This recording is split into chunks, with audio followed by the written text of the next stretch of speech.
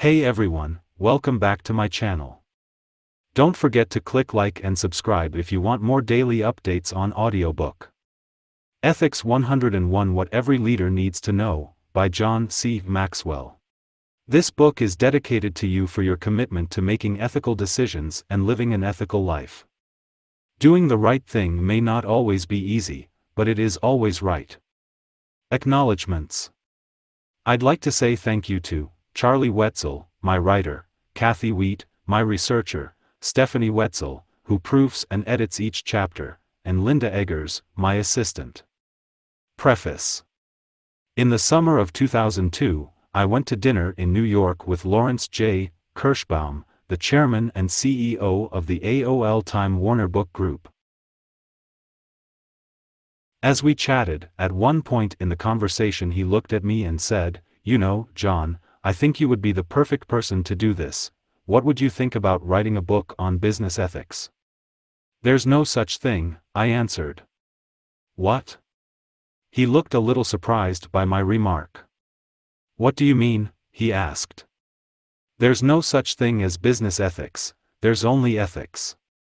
People try to use one set of ethics for their professional life, another for their spiritual life, and still another at home with their family. That gets them into trouble. Ethics is ethics. If you desire to be ethical, you live it by one standard across the board.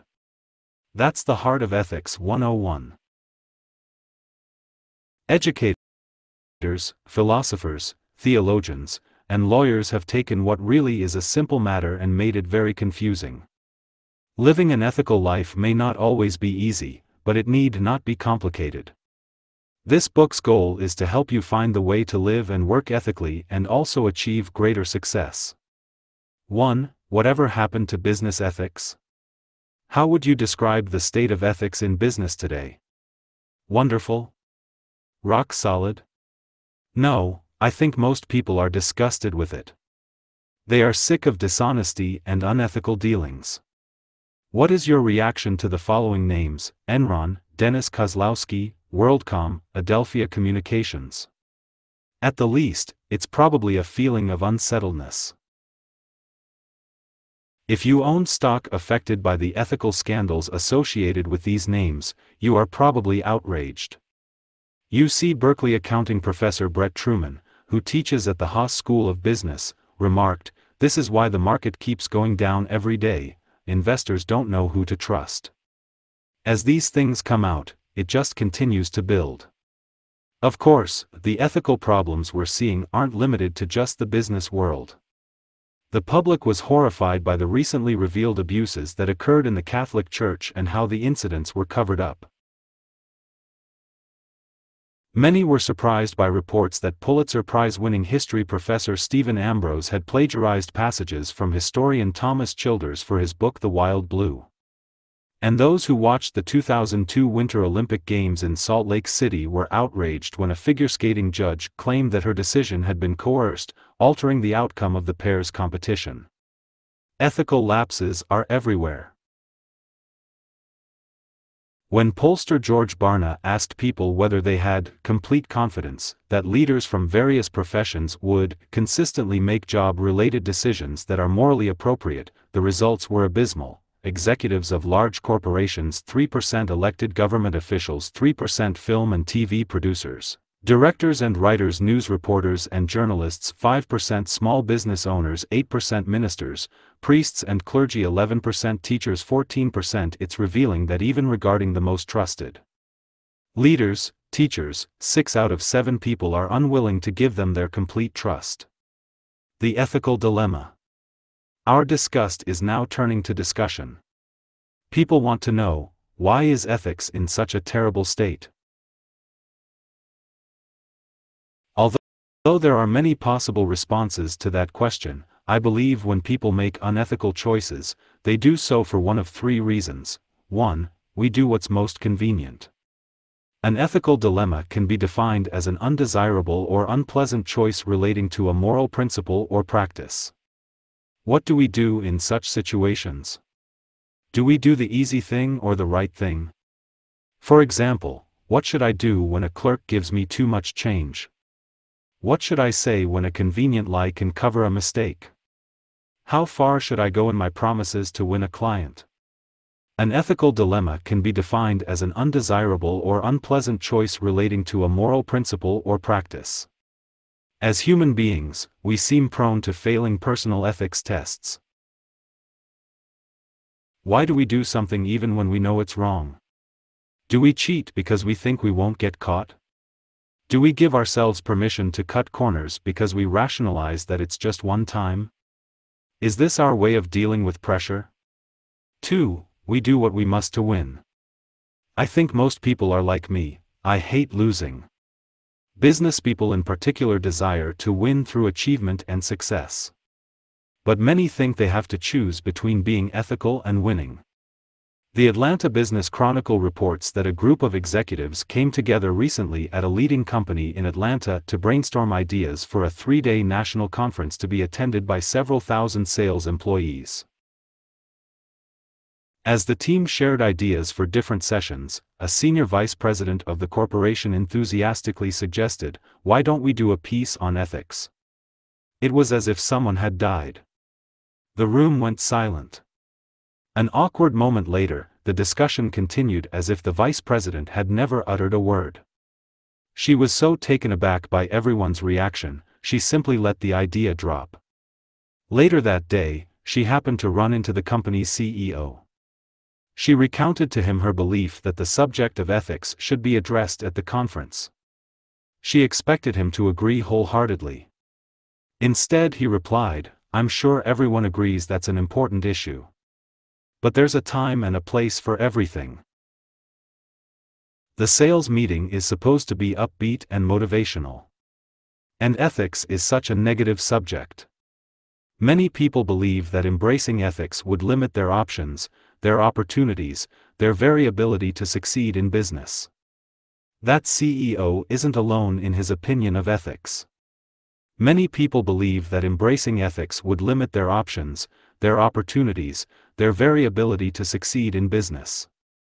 It's the old suspicion that good guys finish last. They agree with Harvard history professor Henry Adams, who stated, "Morality is a private and costly luxury." Ironically, in today's culture of high debt and me-first living, ethics may be the only luxury some people are choosing to live without. If I believe that I have only two choices, 1. To win by doing whatever it takes, even if it's unethical, or 2. To have ethics and lose, I'm faced with a real moral dilemma. Few people set out with the desire to be dishonest, but nobody wants to lose. 3. We rationalize our choices with relativism. Many people choose to deal with such no-win situations by deciding what's right in the moment, according to their circumstances. That's an idea that gained legitimacy in the early 1960s when Dr. Joseph Fletcher, Dean of St. Paul's Cathedral in Cincinnati, Ohio, published a book called Situation Ethics. In it he said that love was the only viable standard for determining right from wrong. The Executive Leadership Foundation states, according to Fletcher, right is determined by the situation, and love can justify anything: lying, cheating, stealing, even murder. This philosophy spread rapidly throughout the theological and educational worlds since the 1960s. Situational ethics has become the norm for social behavior. After spreading rapidly through the worlds of education, religion, and government, it has penetrated a new area, the business world. The result is our ethical situation today. The result is ethical chaos. Everyone has his own standards, which change from situation to situation. And that stance is encouraged. A course entitled The Ethics of Corporate Management, offered at the University of Michigan, says in its description, this course is not concerned with the personal moral issues of honesty and truthfulness. It is assumed that the students at this university have already formed their own standards on these issues. So whatever anyone wants to use as the standard is okay. Making matters worse is people's natural inclination to be easy on themselves, judging themselves according to their good intentions, while holding others to a higher standard and judging them by their worst actions. Where once our decisions were based on ethics, now ethics are based on our decisions. If it's good for me, then it's good. Where is this trend likely to end? A change in the wind. Fortunately, there is an increasing desire for ethical dealing in business. Executive recruiters Heydrich and Struggle state, in a new era for business, CEOs face a new mandate. Glamour and glitz are out. Transparency, in terms of ethics, values, and goals, is in. My friend Bruce Dingman, president of management consulting firm R.W. Dingman, agrees. He recently sent me an email. Thought you might like to know what we are seeing in the marketplace. Changes in corporate values or strategies are often reflected in what our clients tell us they now seek in candidates. Yes, they still want key executives who can make the company money, are willing to make tough decisions, and fit the management team, but now there is a stronger concern for integrity, not playing it quite as close to the edge, and taking a somewhat longer view in strategies and the setting of more realistic, more conservative goals. And Jeremy Farmer, a seasoned recruiter at Bank One in Chicago, says that he and his colleagues are taking ethics into greater account when looking for potential employees. We're asking the ethics-type questions, and we're doing behavioral interviewing. It's good to know that there is a desire for change regarding ethics in our culture. The bad news is that most people don't know how to make that transition. Their situation is like that of a group of passengers in a corny joke I heard many years ago. The people were on an airplane during a cross-country flight. About 2 hours into their journey they heard a voice say over the loudspeaker, "This is your pilot. We are currently cruising at 35,000 feet at an airspeed of 700 knots.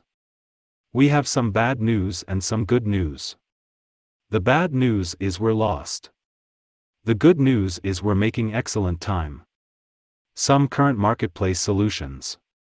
If you look at what's happening in the marketplace, you'll see that even though we desire honesty and plain dealing, we're still not winning the battle of ethics.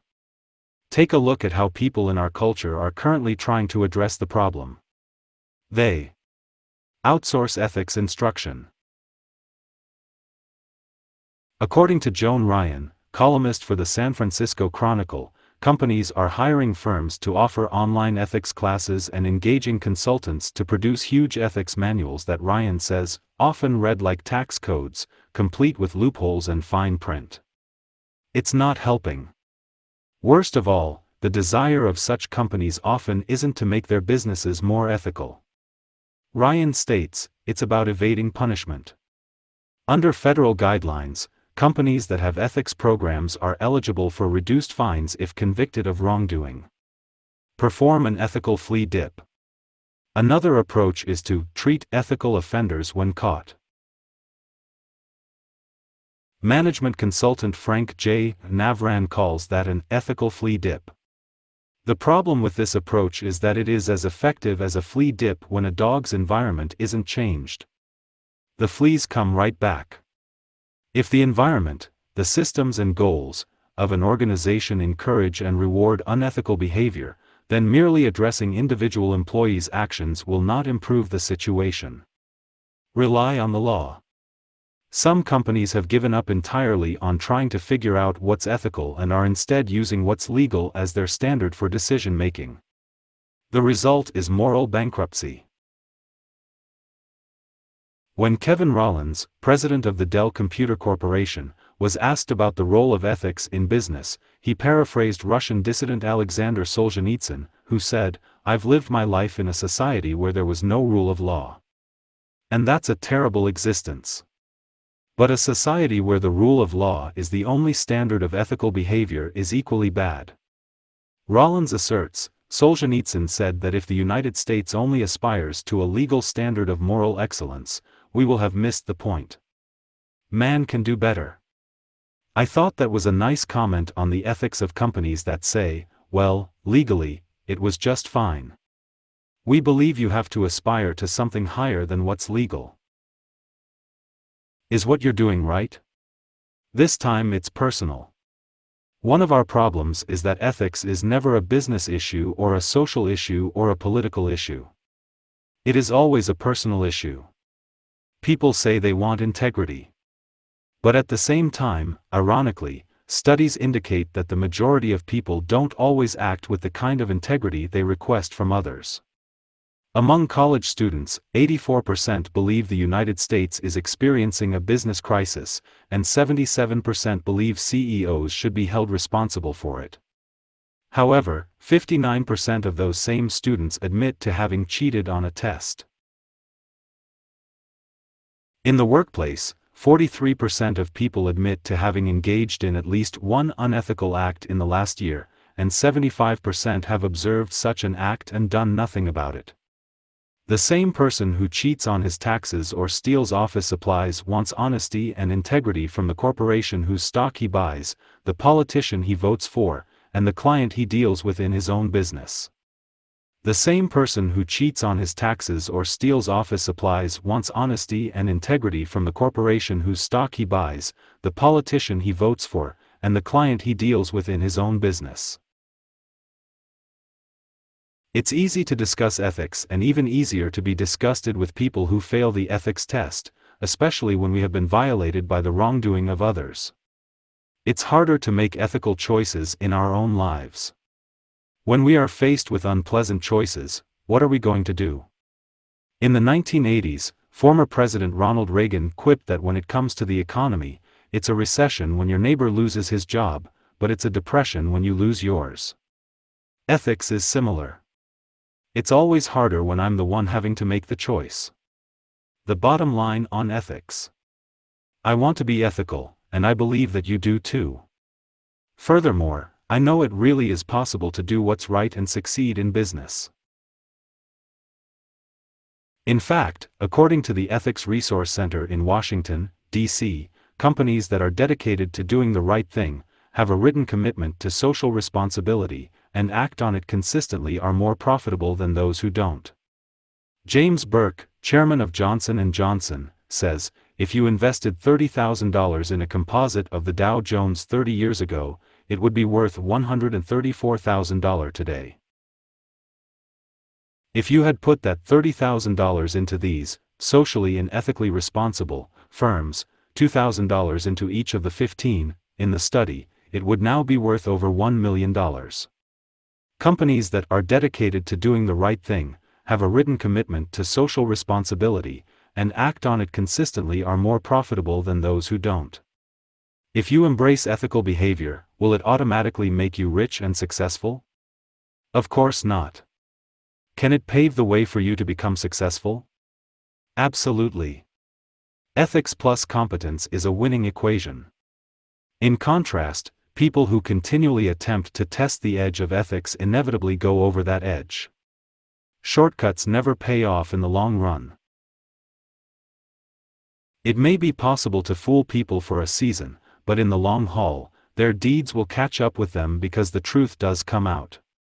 In the short term, behaving ethically may look like a loss, just as one can temporarily appear to win by being unethical. However, in the long term, people always lose when they live without ethics.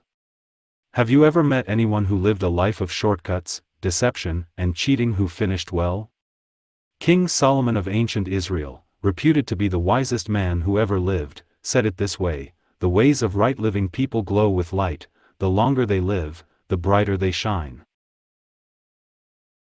But the road of wrongdoing gets darker and darker, travelers can't see a thing, they fall flat on their faces. U.S. Representative and educational rights advocate Jabez L. M. Curry observed, a state to prosper must be built on foundations of a moral character, and this character is the principal element of its strength, and the only guarantee of its permanence and prosperity. The same can be said of a business, or of a family, or of any endeavor you wish to see thrive and endure. However, that foundation cannot be built by the organization as a whole. It must be built beginning with each individual. And it must be done in the face of continuous pressure to perform at the expense of doing the right thing. Let's go back to basics. How do you know what's right? How do you navigate even the most difficult of pressure-filled situations? Where can you find a standard that will work in every situation, a guide that will help you to sleep well at night, prosper in business, improve your marriage, and have confidence that you're doing all you can every time? I offer what I believe to be the best answer to those questions in the next chapter. 2. Why this rule is golden. How do you rate yourself when it comes to ethics? German-born industrial relations lecturer and clergyman William J. H. Boetker observed, "Men must be honest with themselves before they can be honest with others." A man who is not honest with himself presents a hopeless case. I believe all people can be categorized using the following 5 statements.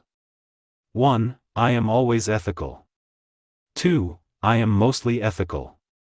3. I am somewhat ethical. 4. I am seldom ethical. 5. I am never ethical. Which one best applies to you? How would you characterize yourself? Pause to reflect. Then go ahead and put a check mark next to the statement that best describes you. Ethics matters. Now that you've given that some thought, here are some observations I want to share with you related to how people look at ethics. 1. The majority of people place themselves in the first or second category. Most of us try to be ethical most of the time. 2. Most people who put themselves in the second category do so because of personal convenience. Conflict is inconvenient. Practicing discipline is inconvenient. Losing is inconvenient. Paying a high price for success is inconvenient. Some people in category 2 are there because they don't want to deal with those inconveniences. 3. Most people think that being mostly ethical is fine, unless they are on the losing end of someone else's lapse in ethics. 4. One rule can help people move from mostly ethical to always ethical and close the gap between the first 2 categories. In the preface of this book, I mentioned that educators, philosophers, theologians, and lawyers have made ethics an overly complex subject. Most people have been influenced by the view of those experts. To see evidence of that fact, pay attention to your reaction to what I'm about to tell you. I believe you will be able to use one guideline to govern all your ethical decision-making. It's based on the Golden Rule.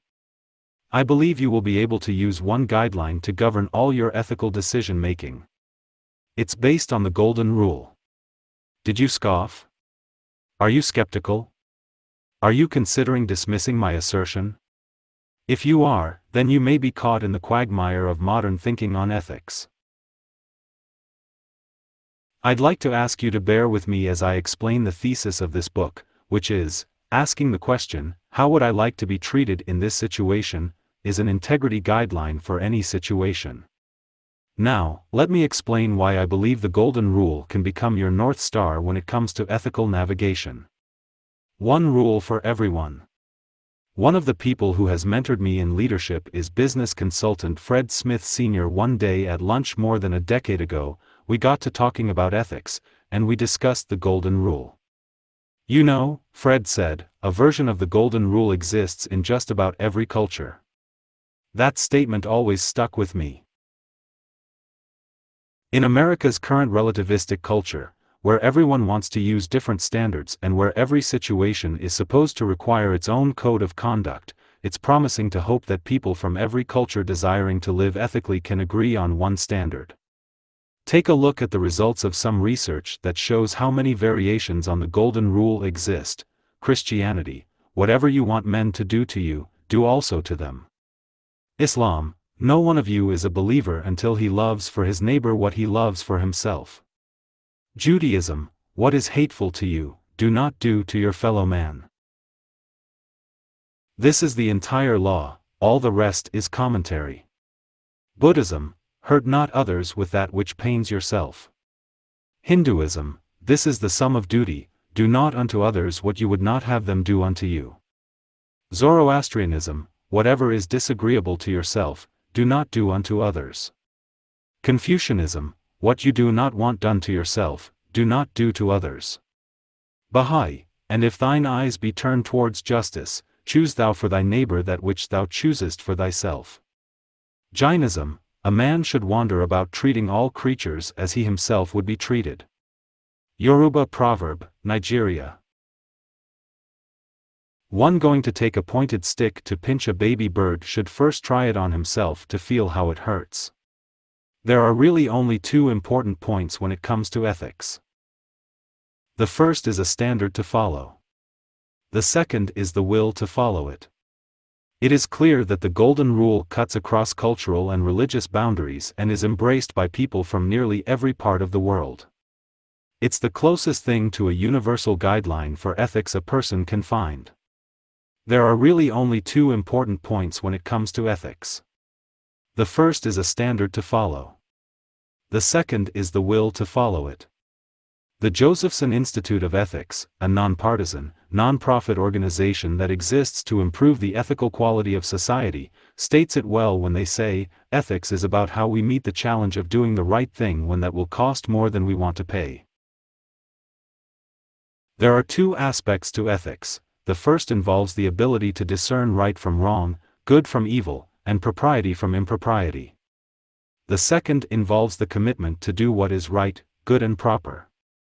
Ethics entails action, it is not just a topic to mull or debate. Why you and I should adopt the Golden Rule. I'm not naive. I know that not everyone is looking for a simple, practical, and applicable guideline to live ethically. Some people choose to lie, cheat, steal, and do worse. Others live to mull and debate ideas. I took classes from some of them in graduate school. But people who desire to find a good, honest standard of ethical behavior to live by can find it in the Golden Rule. Here is why I believe that ethics is about how we meet the challenge of doing the right thing when that will cost more than we want to pay. The Josephson Institute of Ethics. 1. The Golden Rule is accepted by most people. You already have an idea of how widely accepted the Golden Rule is. But if that isn't enough for you, a case can also be made for the Golden Rule based on common sense. Can you imagine someone saying, "Please treat me worse than I treat you"? No, everyone wants to be treated well. Even people who pursue unhealthy relationships or who engage in destructive behavior don't desire or consciously seek bad treatment from others. It is not unreasonable for any person to desire good treatment from others.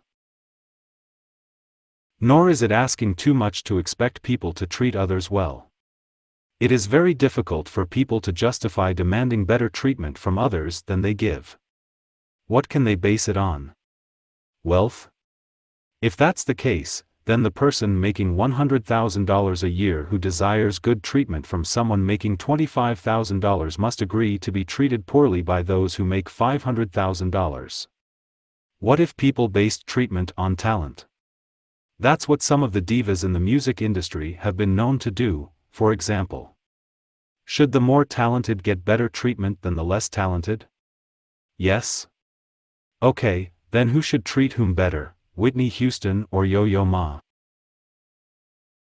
Do you determine treatment on the amount of natural talent or on what people do with their talent? How do you judge something as subjective as talent anyway? And what happens when a person with talent in one area meets someone with talent in another? Who deserves the better treatment, Tiger Woods or Bill Gates? Or people could base treatment on political affiliation or personally held beliefs. Then members of the other party become inherently inferior, and if someone disagrees with your beliefs, they automatically deserve poorer treatment. But what if you later find out that they were actually right concerning an issue instead of you? The tables turn. You can see where this can go. No matter what arbitrary criteria you can think of, whether it's wealth, talent, ideology, nationality, race, or something else, it cannot be logically supported. It eventually becomes like a game of King of the Hill. Did you play that as a kid? One person climbs up onto a hill of dirt and tries to stay there while everyone else tries to knock him off.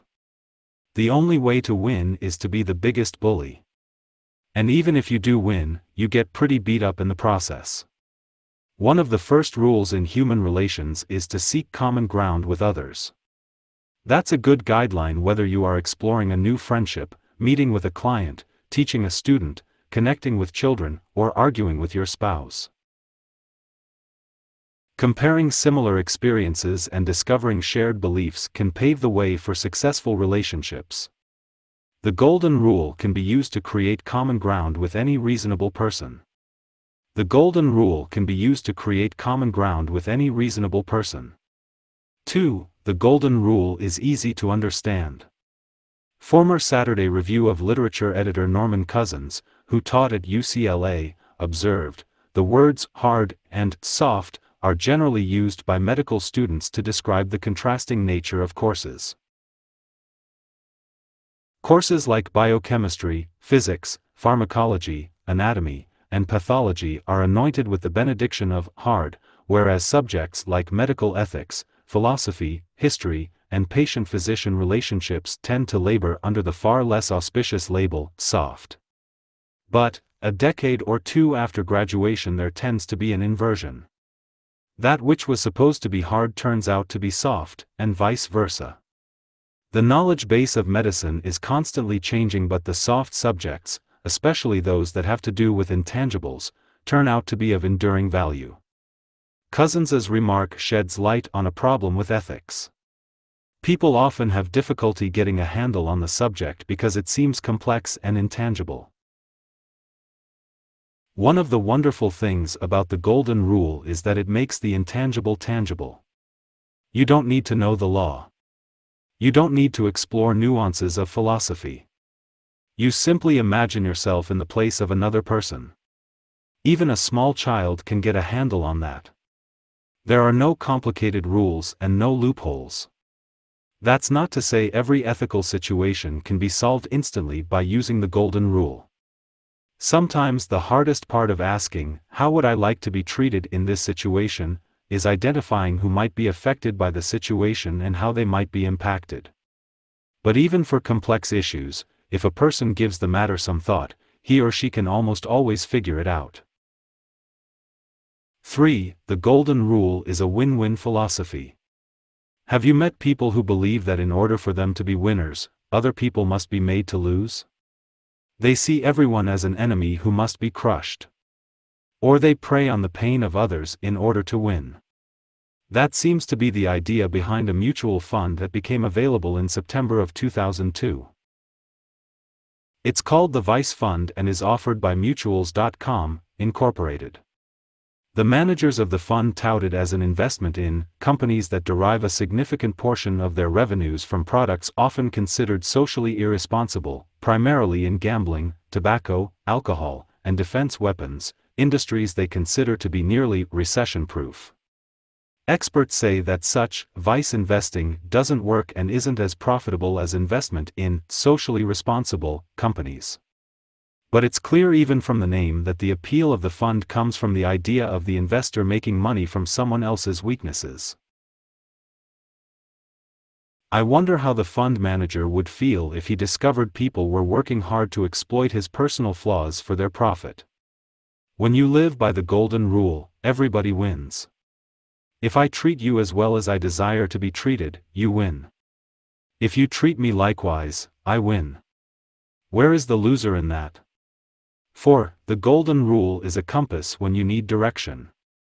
The golden rule does more than just give people wins. It also has internal value for anyone who practices it. Television commentator Ted Koppel says, "There's harmony and inner peace to be found in following a moral compass that points in the same direction regardless of fashion or trend." In a world with much uncertainty, I think many people are seeking direction. The golden rule can provide that. It never changes, even as circumstances do. It gives solid, predictable direction every time it's used. And best of all, it actually works. There's harmony and inner peace to be found in following a moral compass that points in the same direction regardless of fashion or trend. Ted Koppel. The golden place to be. As I speak to corporations throughout the country, I meet a lot of interesting people and many excellent leaders. While on a book tour in 1998, I met someone who fits in both categories. Jim Blanchard is the CEO of Synovus Financial Corporation, a holding company for 38 banks in 5 states, and 80% owner of an electronic payment services provider, called TSYS. The company's website states that its name is a combination of the words synergy and novice, synergy, meaning the interaction of separate components such that the result is greater than the sum of its parts, and novice, which means usually of superior quality and different from the others listed in the same category. The organization possesses more than $18 billion in assets, employs more than 9,000 people, and is a component of the Standard & Poor's 500 Index, NYSE, SNV. If you keep up with business news, you may have heard of Synovus. In 1998, Fortune magazine began publishing its list of the 100 best companies to work for in America. In 1999, Synovus was ranked number 1. The company has been on that list every year since its inception. The list that came out in January of 2003 ranked Synovus 9th in the nation. As a business owner, I wanted to find out how one went about creating the best company to work for in the United States. So I talked to Jim. He told me that a few years after graduating from law school in 1965, at age 29, he was selected to head the Columbus Bank and Trust Company. Over the years, he built and expanded the business. But then in the 1990s, he realized that he wanted to make sure the ethical principles and values he had always used personally to conduct business would become part of the culture of the expanding organization. We needed to institutionalize it, and we needed to enforce it and reinforce it, he said. And that meant making changes, big changes. Many policies that had developed over the years were dismantled, such as the promotion system, salary administration, and review process. They also initiated what Jim calls a people development component, the core of which is a commitment to their workforce. Jim explained, as leaders of Synovus, we said we were not going to allow a mean, spirited, manipulative, commanding sort of leadership to exist in this company any longer. And we were going to remediate anybody who was like that, if they were willing to try. But if they couldn't or wouldn't change, then we would ask them to go somewhere else. This is going to be a safe place to work. Employees are not going to be harassed. They are not going to be jerked around. We call it, salute the flag and kick the dog, meaning you say all the right things, but then you go back to your office and just beat up the folks. I stood up in a number of forums and said, I'm writing you a blank check on this promise, and I want you to present it for payment. And if the check bounces, then you've got no reason to believe anything I tell you ever again. If we had only one rule in this company, IT would be the golden rule. If we've got that one right, no other rules are necessary. Jim Blanchard. Very quickly the light of day shone on the bad leaders. We've had 200 to 300 of them transition out in the last 6 or 8 years, because they wouldn't live up to the standard of treating folks right, with respect, admiration, appreciation, consideration. And basically we culminated all of this by saying that if we had only one rule in this company, it would be the golden rule. If we've got that one right, no other rules are necessary. To many people, the golden rule sounds like a soft approach to business. But nothing could be farther from the truth. At Synovus, arrogance is not tolerated, but excellence is expected. Jim says, our policies are not a cover for lazy, average and mediocre. We're very demanding and competitive, but we don't jerk people around, either. When I asked him about the benefits of a golden rule approach to people, he said, the tangible benefits are lower turnover, fewer EEOC claims, almost a disappearance of any kind of harassment issues. But intangible benefits are that, you keep your best folks, your young emerging leaders want to stay, and people grow and flourish in an environment where they are not suppressed. So you're getting optimum and maximum growth at the highest level, and when you've got people flourishing everywhere around you, then it's like drafting in a race car. It's pulling other people along, and people aspire to achieve and accomplish like they see others doing. Following the golden rule is a win-win. It really is a win for everybody. The golden rule is good for employees. It's good for clients. And it's good for investors.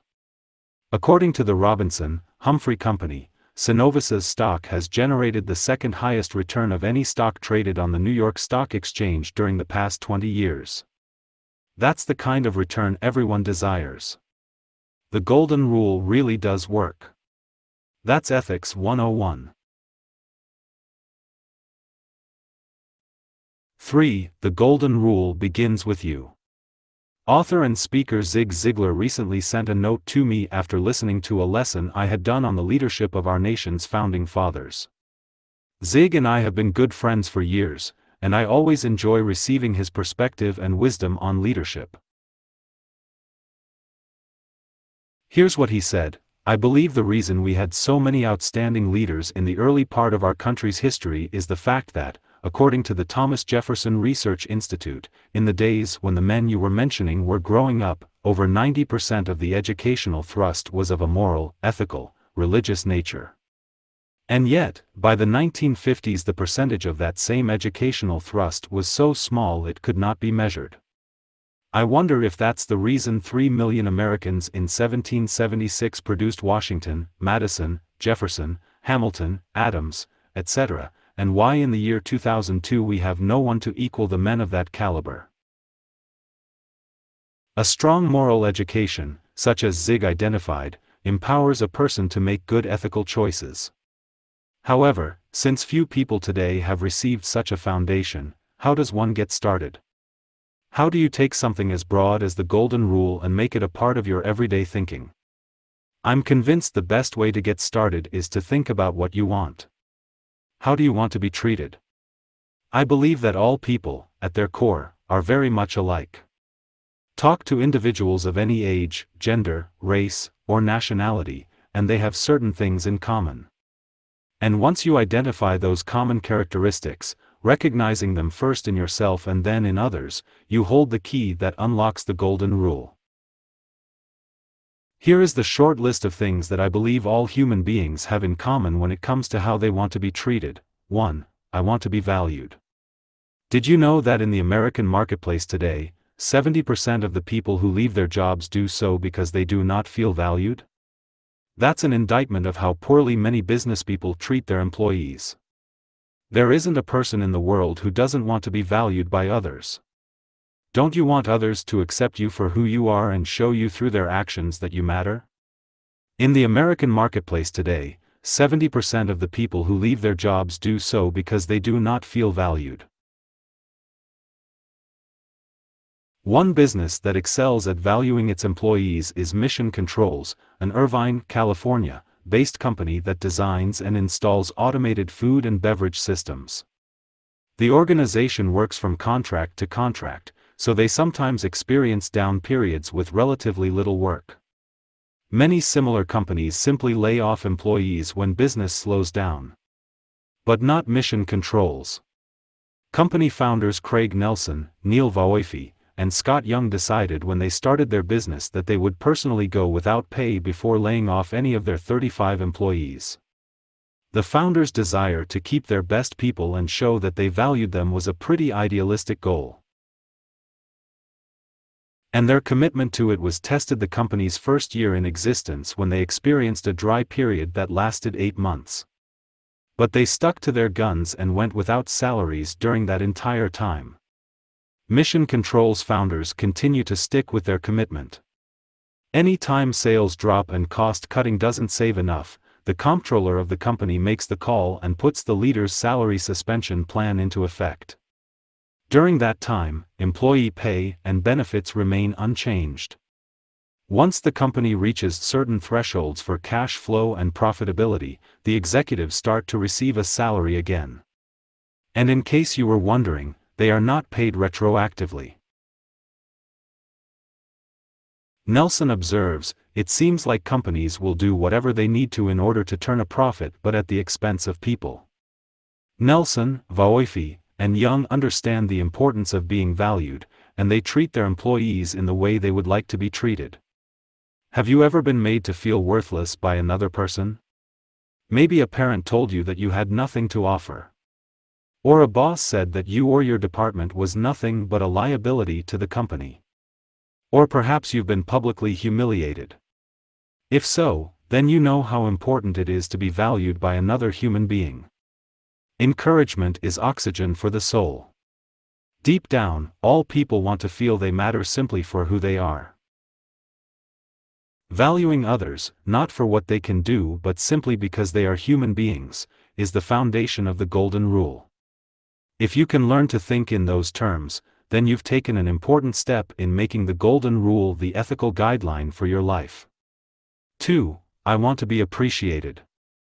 The desire to be loved and valued is perhaps the deepest need of every person.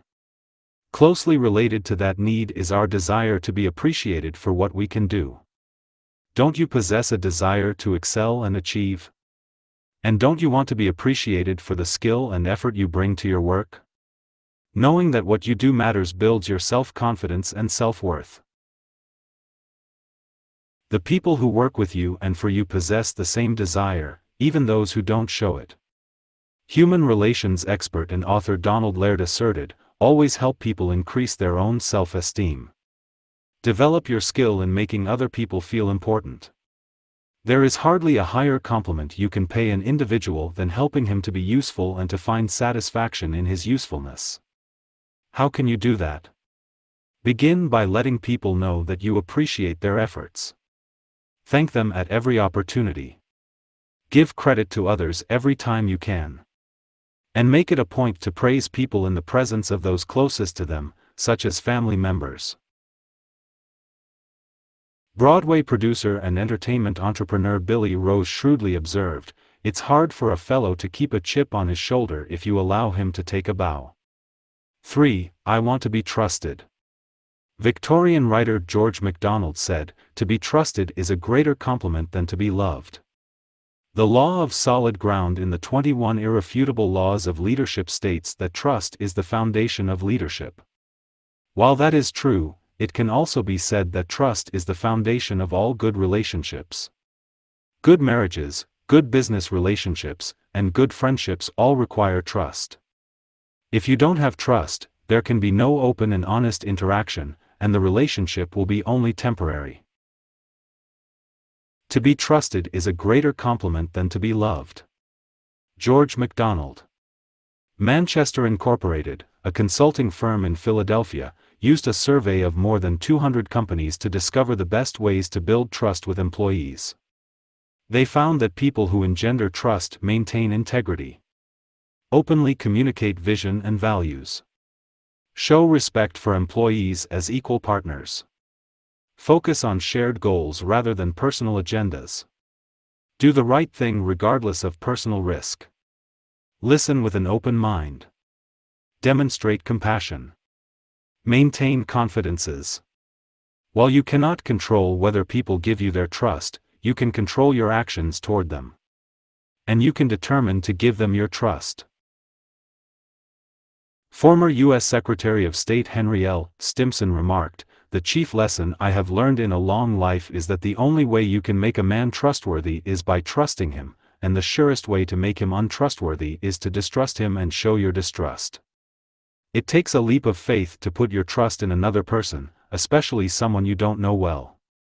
Yet that's what it takes to practice the Golden Rule. As you strive to invest confidence in others in the same way you would like it invested in you, take comfort in the words of Camillo Benso di Cavour, who said, "The man who trusts men will make fewer mistakes than he who distrusts them." 4. I want to be respected.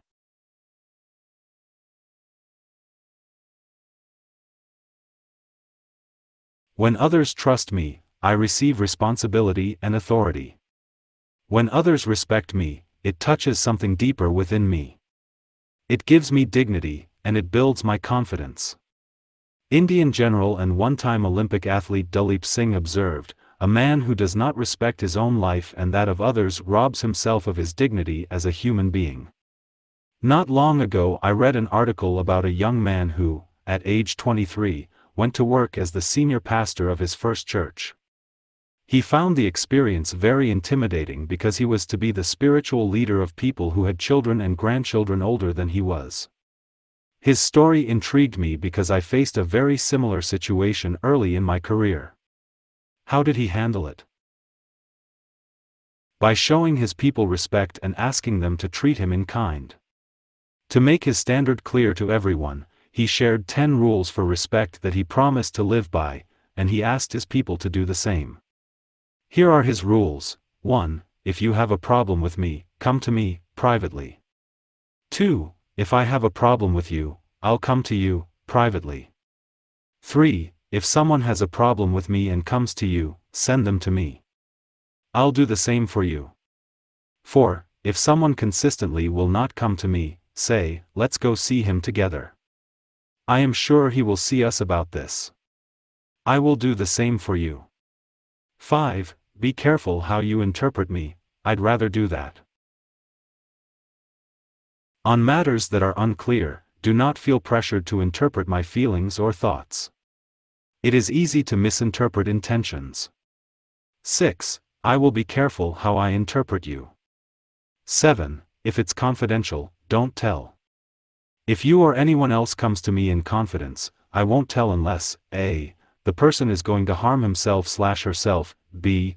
the person is going to physically harm someone else, c. a child has been physically or sexually abused. I expect the same from you. 8. I do not read unsigned letters or notes. 9. I do not manipulate, I will not be manipulated, do not let others manipulate you. Do not let others try to manipulate me through you. 10. When in doubt, just say it. If I can answer it without misrepresenting something or breaking a confidence, I will. Author Arnold Glasow said, "The respect of those you respect is worth more than the applause of the multitude."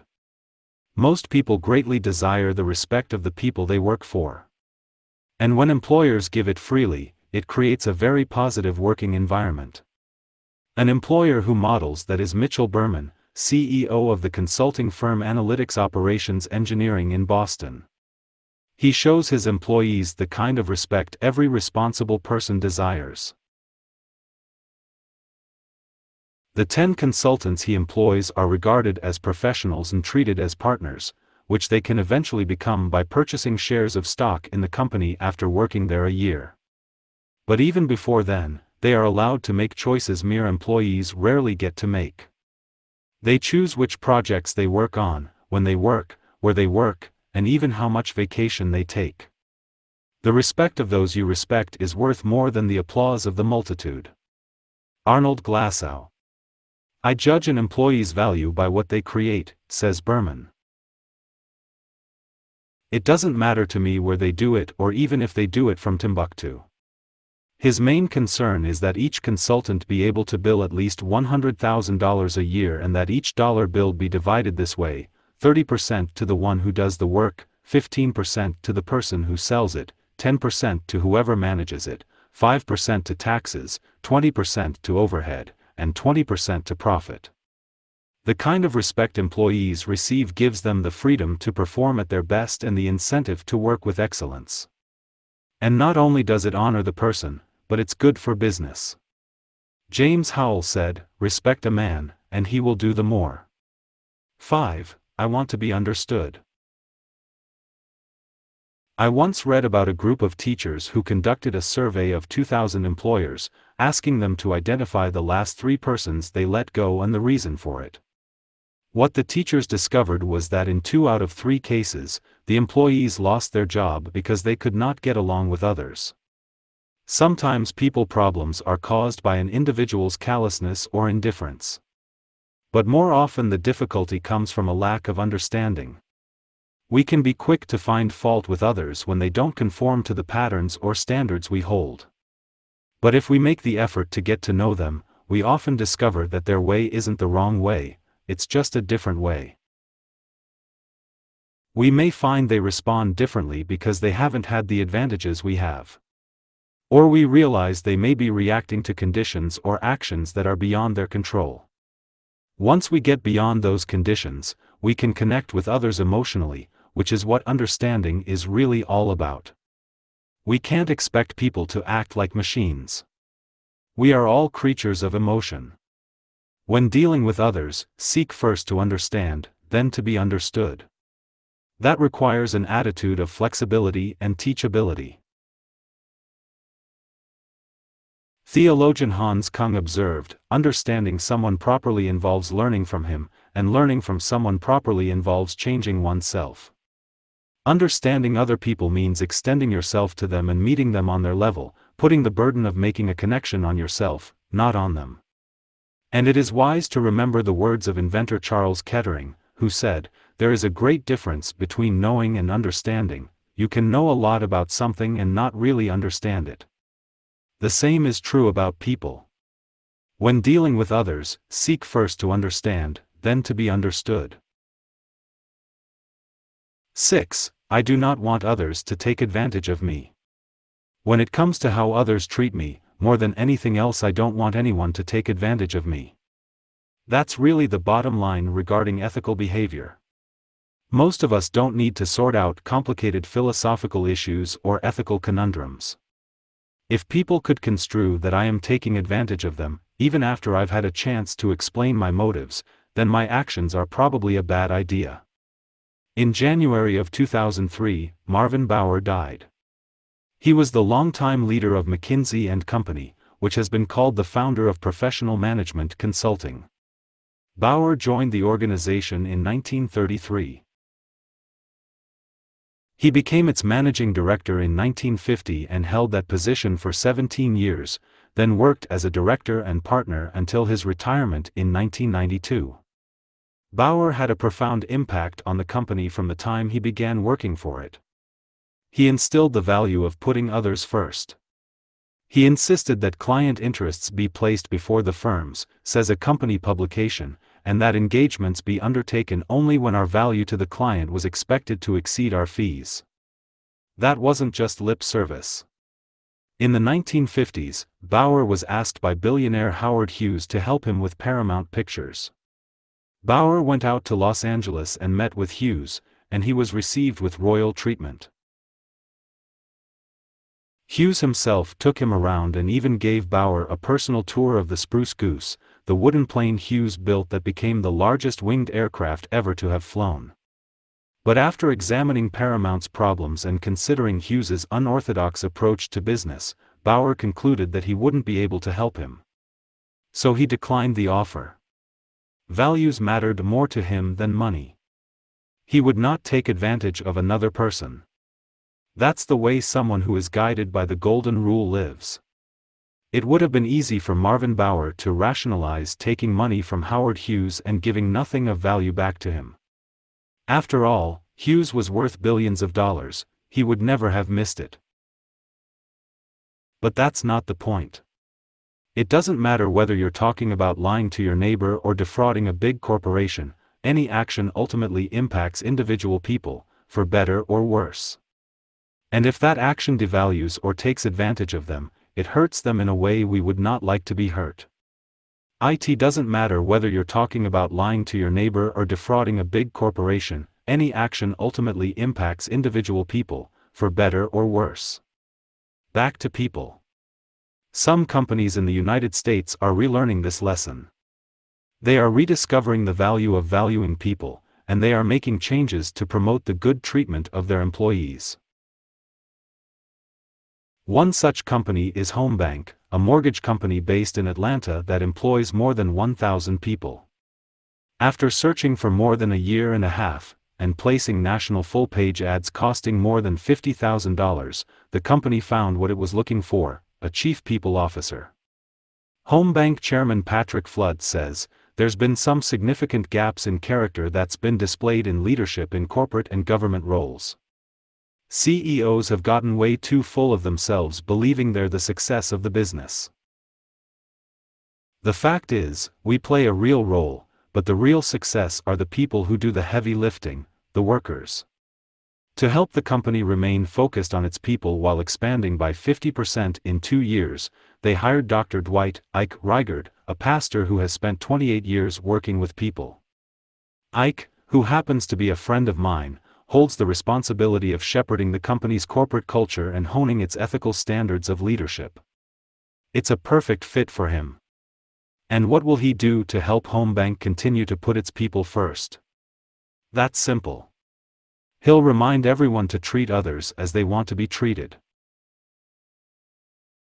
When a person has a good sense of how he wants to be treated, with dignity, respect, understanding, and trust, then he can easily figure out how to treat others. 4. Living a 24-karat gold life. When you think about college athletics programs in the US, what comes to mind? Fans, alumni, and boosters rabidly screaming for their team's success. Players more concerned with exploiting their personal privileges on campus than their opponents' weaknesses during games. Coaches with win-at-all-costs attitudes obsessed with obtaining a championship. If that's what you picture, then you need to know about Coach Mark Richt of the University of Georgia. When Richt was hired by the University of Georgia in December of 2000, he was obviously expected to make a positive impact on the team. Like most men who become head coaches of large NCAA football programs, Richt had a history of success. Despite being only 40 years old, he had 15 years of experience, including 7 years at Florida State University as the coordinator of one of the nation's most potent offenses. While Richt was offensive coordinator, FSU's offense ranked in the top 5 in the nation 5 of 7 years. And he turned the University of Georgia's team around quickly. In 2 seasons, Richt not only won a division championship, the first in 20 years, but he took Georgia's Bulldogs to a ranking of 3rd in the nation. More remarkable than the team's progress was how he did it. Richt's focus wasn't and isn't on championships. It's on character. A different kind of education. If you have good character, you're a diligent worker and you do what your coaches ask you to do, says Richt. All of our players are talented, but the ones who don't have extra baggage of being in trouble academically, socially, or something else seem to rise to the top. To focus on building the character in his athletes, Richt has introduced something into the football program at Georgia that's quite unusual. It's a 15-minute class several times a week called Men of Character Between the Hedges. The team's stadium is surrounded by hedges, thus the name. The curriculum was brought to Georgia by Bobby Langford, a former pro scout, who sometimes works with the players as a kind of character coach. Last season, the program was required of all freshmen. Eventually, all football players will take it. In fact, the course on character is so important that Georgia Athletic Director Vince Dooley would like to see an endowment created so that all Georgia athletes could be enrolled in it, someday maybe even for credit toward graduation. Richt has gained the respect of his players not only through his coaching, but because of his own good character. That became evident to everyone following a game against Auburn his first year at Georgia. When he made a bad call in the remaining seconds of the game, his team lost. Richt didn't make excuses or place the blame on others. He apologized to the team for his mistake. Quarterback David Green commented, "As a player you have respect for somebody who can come in and say he felt like he made a mistake. It's tough for anybody to admit a mistake, much less a football coach." Richt sees his role as that of improving others' lives, not just filling up the university's trophy case. That's something he seems to have a knack for. One sportswriter commented, "It's tough to find someone who has crossed Richt's path in the last 15 years who doesn't feel their way has been brightened by the convergence." In the future, when his players make mistakes, as they almost certainly will, his decisions will be based on character. Years from now, explains Richt, if all these players are better men because they went to Georgia, I'd be thrilled. If a guy comes back and says he is a better man or better husband or father, or better citizen because of going through our program, that would mean more to me than a national championship or high public opinion. Character counts. Recently I had the opportunity to meet Mark Richt and spend some time with him. I found him to be a man of strong character. He says his life turned around when he stopped focusing on himself. He brings consistent excellence to everything he does, but his focus is on helping people. Truly, he lives by the golden rule. Only a person of character can impact others as Richt does. Character is the key to living a life of integrity and ethical excellence. Character is more than talk, many people talk about doing the right thing, but action is the true measure of character. Dennis Kozlowski, the CEO of Tyco, often touted the frugal way he conducted business and talked about the Spartan offices the company maintained. However, anyone who watched his actions closely could have seen that his talk and walk didn't line up. Talent is a gift, character is a choice. There are a lot of things in life a person doesn't get to choose, such as where you're born, who your parents are, and how tall you are. But there are some critical things every person does choose.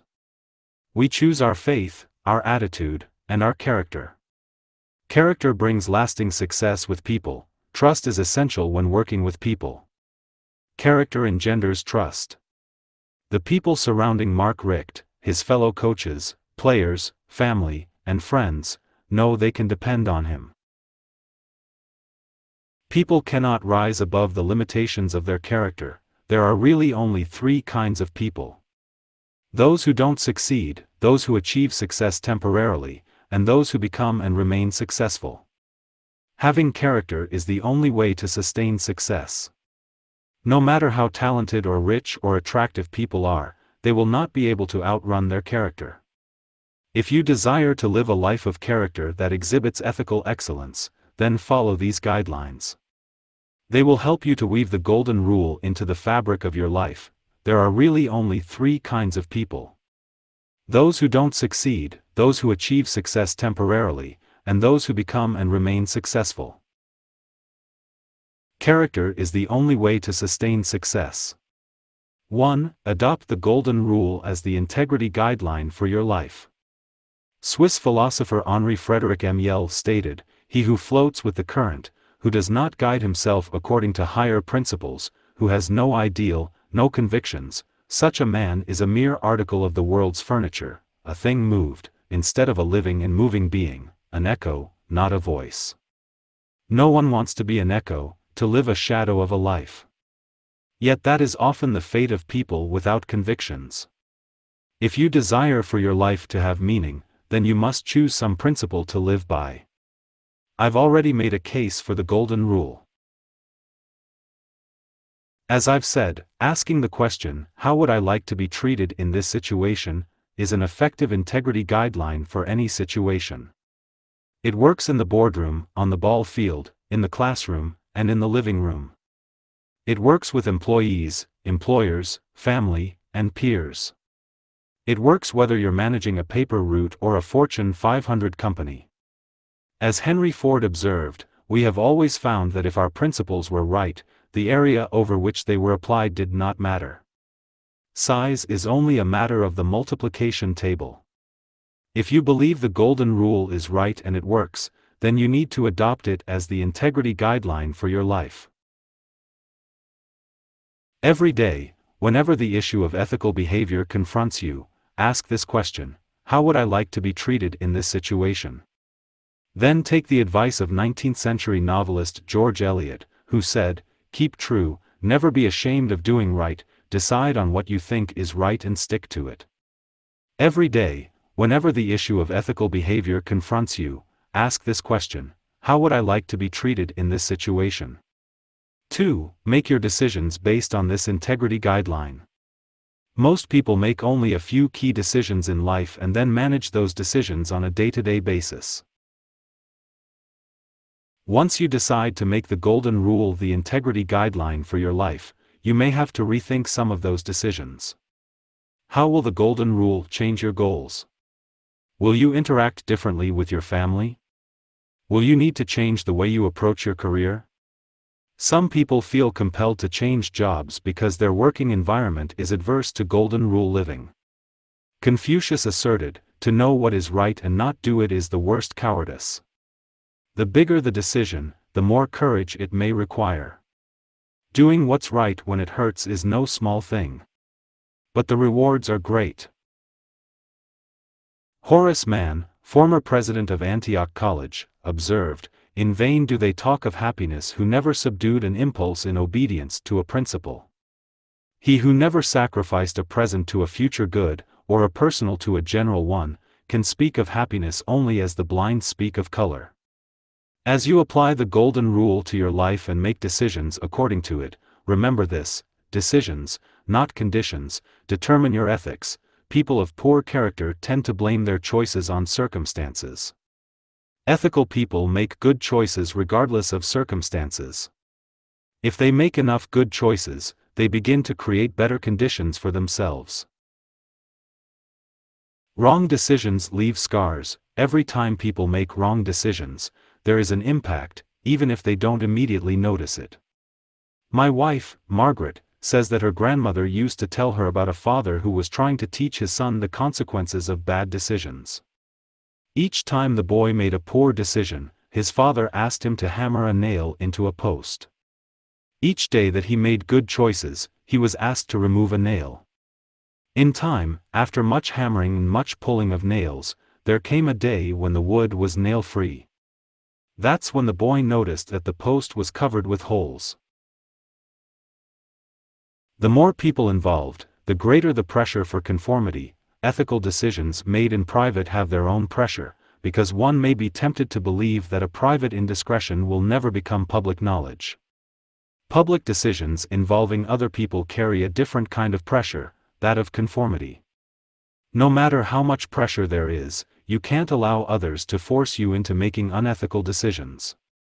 Inaction is also a decision. Some people's reaction to ethical decision-making is to avoid taking action. However, it's important to remember that inaction is also a decision.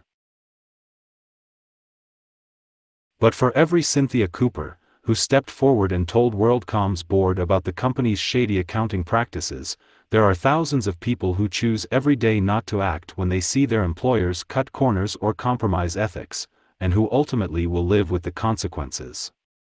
To live an ethical life, you must hold to your principles as you make tough decisions. Edward R. Lyman stated, "Principle, particularly moral principle, can never be a weather vane, spinning around this way and that with the shifting winds of expediency. Moral principle is a compass forever fixed and forever true, and that is as important in business as it is in the classroom." 3. Manage your decisions based on this integrity guideline. Carol Black, the president and CEO of Lifetime Entertainment Services, the company that owns Lifetime Television, had to manage a tough decision in the spring of 2002. The company had made a commitment to a campaign called Stop Violence Against Women. All of the company's original programming was dedicated to supporting it. Going into February rating sweeps, however, Black was convinced that Lifetime's ratings would suffer for it. She had to decide whether to change the network's programming or maintain the organization's commitment. She didn't falter.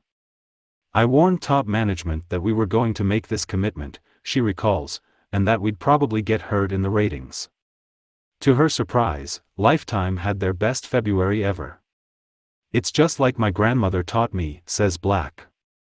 "If you do the right thing, you'll be rewarded." When it comes to ethics, sometimes it's easy to make the big decisions. Most people don't have a tough time deciding not to commit murder. Few people are tempted to steal a car or break into someone's house. However, the little things can be harder to manage. There's an old saying, "God is in the details." You could also say ethics is in the details. When I was just beginning to work on this book, I talked to my friend Ken Blanchard. He wrote a book with Norman Vincent Peale called The Power of Ethical Management, in which they ask 3 core questions for ethical decision-making. Is it legal? Is it balanced? How will it make me feel about myself? I have a lot of respect for Ken. He told me a story that illustrates how critical it is to manage your decisions based on the golden rule. One day an employee in Ken's company said to him, "I have a problem with your airfare." "What's that?" he responded.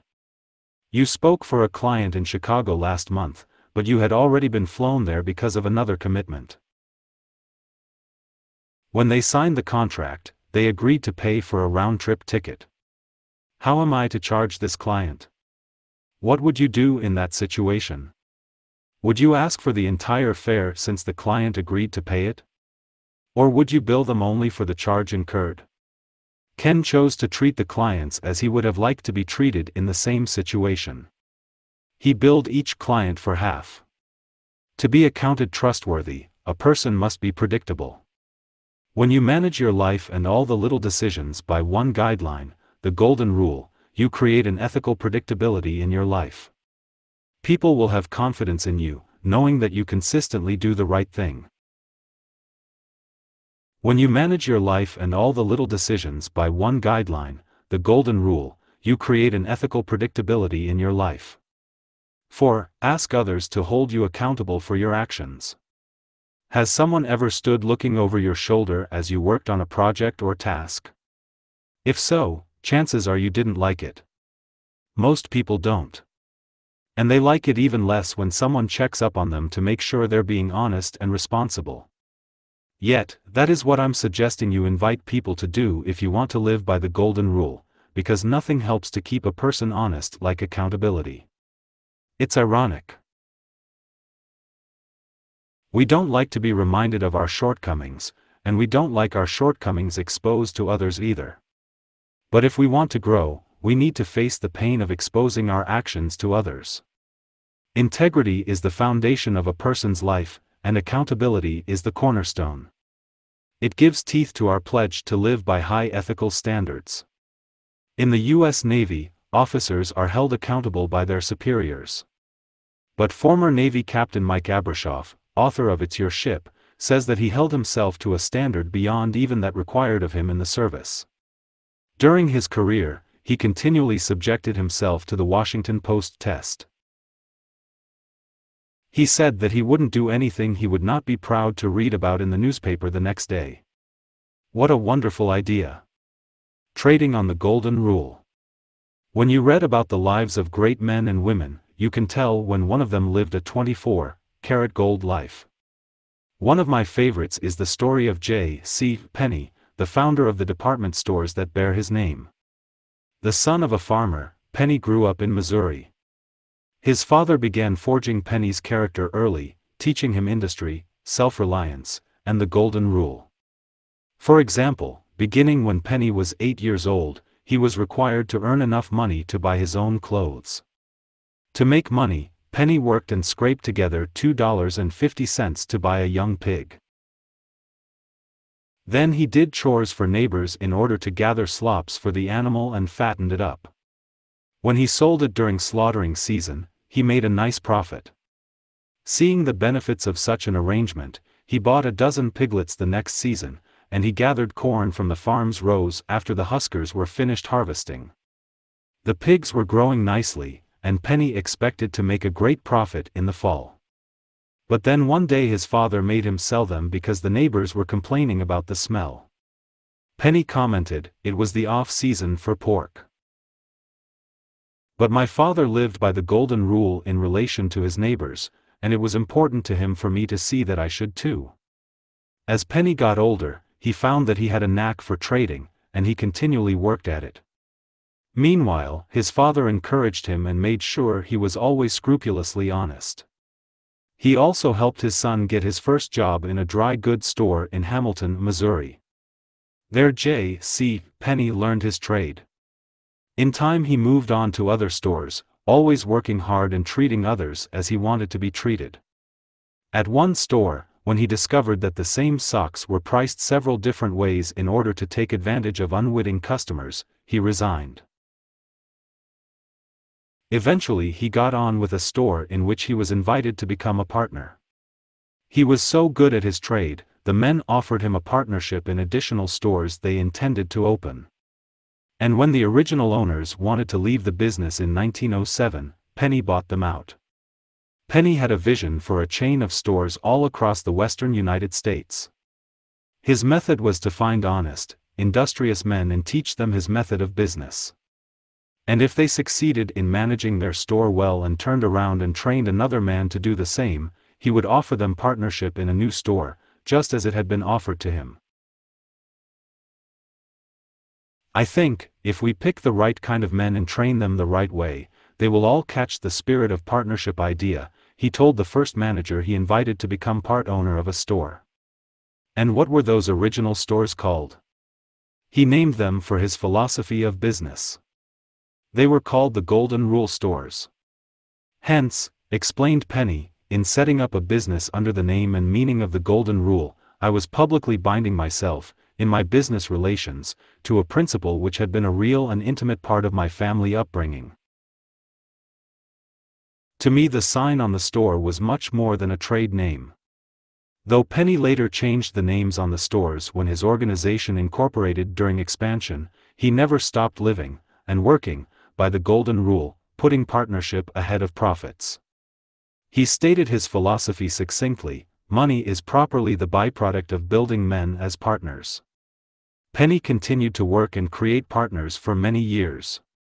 He finally turned the business over to one of the people he'd made a partner, a man who'd worked for him in one of the first stores.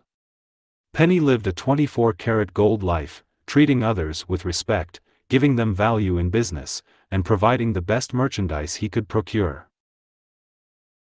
He lived to be 95 years old. There's an old saying that when you get squeezed, whatever is in you will come out. I believe that is true. But I also know that a person cannot develop a 24-karat gold life overnight. Penny was fortunate. His parents trained him in the Golden Rule from infancy, and he embraced it all his life.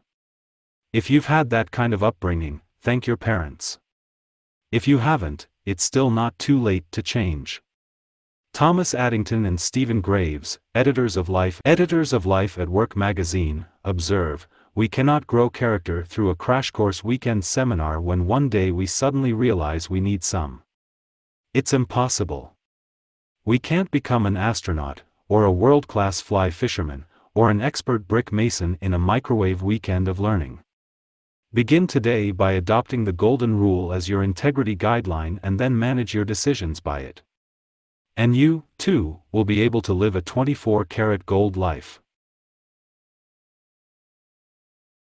5 factors that can tarnish the Golden Rule. In Chapter 4 I told you about Mark Richt and how his focus on character building has paid off in the Georgia Bulldogs' success and a high national ranking. But sometimes ethical decisions don't have that kind of happy ending. That was the case for Mike Slaughter, head football coach of Marquette Catholic High School in Alton, Illinois.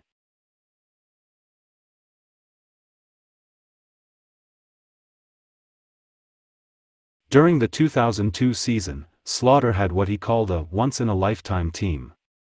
Their record was 10-0, and they were on track to earn the school's first state championship. Slaughter was living out every coach's dream. But then one night, 16 of his players, all starters, were arrested for underage drinking at a party. And the group included Slaughter's own son. The coach had always told his players that if they got in trouble with alcohol, tobacco, or drugs, he would suspend them from the team. So he had a decision to make. He suspended the players. "It boils down to accountability," explained Slaughter.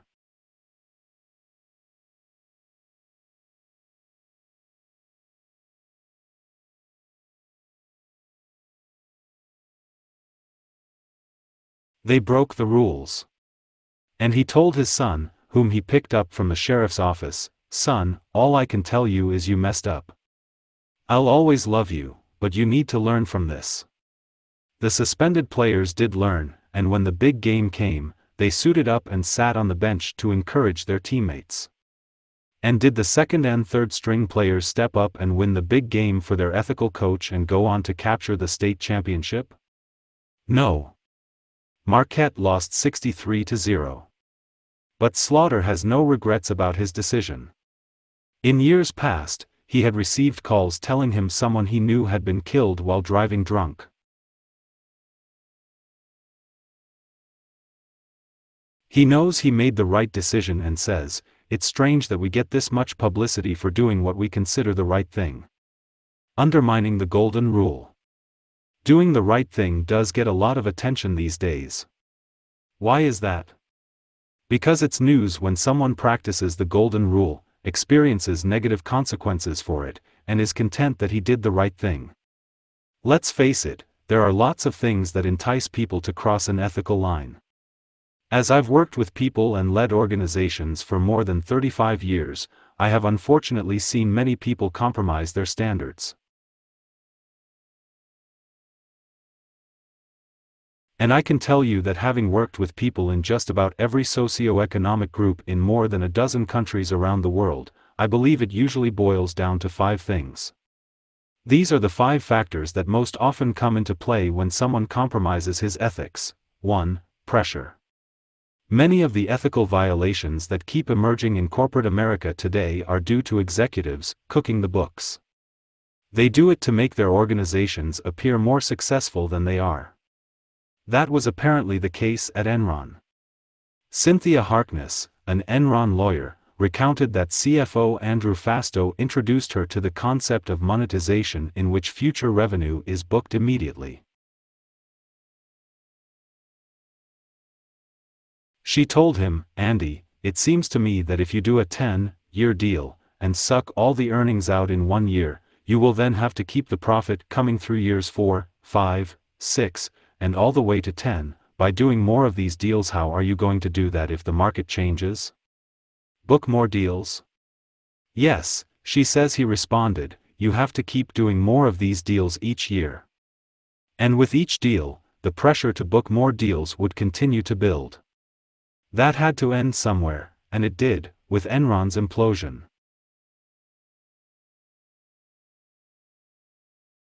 According to Linda Trevino, professor of organizational behavior at Penn State's Smeal College of Business Administration, ethical breaches are often the result of the corporate culture or pressure from management, pressure that can emerge when a company finds itself unable to live up to financial forecasts or expectations and tries to bend the rules to achieve them. In our fast-paced culture, I think just about everyone feels some kind of pressure. And with pressure comes the temptation to cut corners or bend the truth. Corporate executives feel pressure to increase stock value. Salespeople feel pressure to make more sales. Students feel pressure to get higher grades. No one escapes pressure. So the question is, how are you going to deal with it? As you face pressure, beware of how you might be tempted to compromise your values, and ask yourself some tough questions. Am I going to make rash emotional decisions? Pressure creates tension, and tension can make for some emotional moments. Some people have a hard time in such situations, and they make poor decisions that impact themselves or others. How can I guard against that? Am I going to compromise the truth? Some people find it almost impossible to admit making a mistake. Am I willing to stick with the truth even when I don't like it? Am I going to take shortcuts?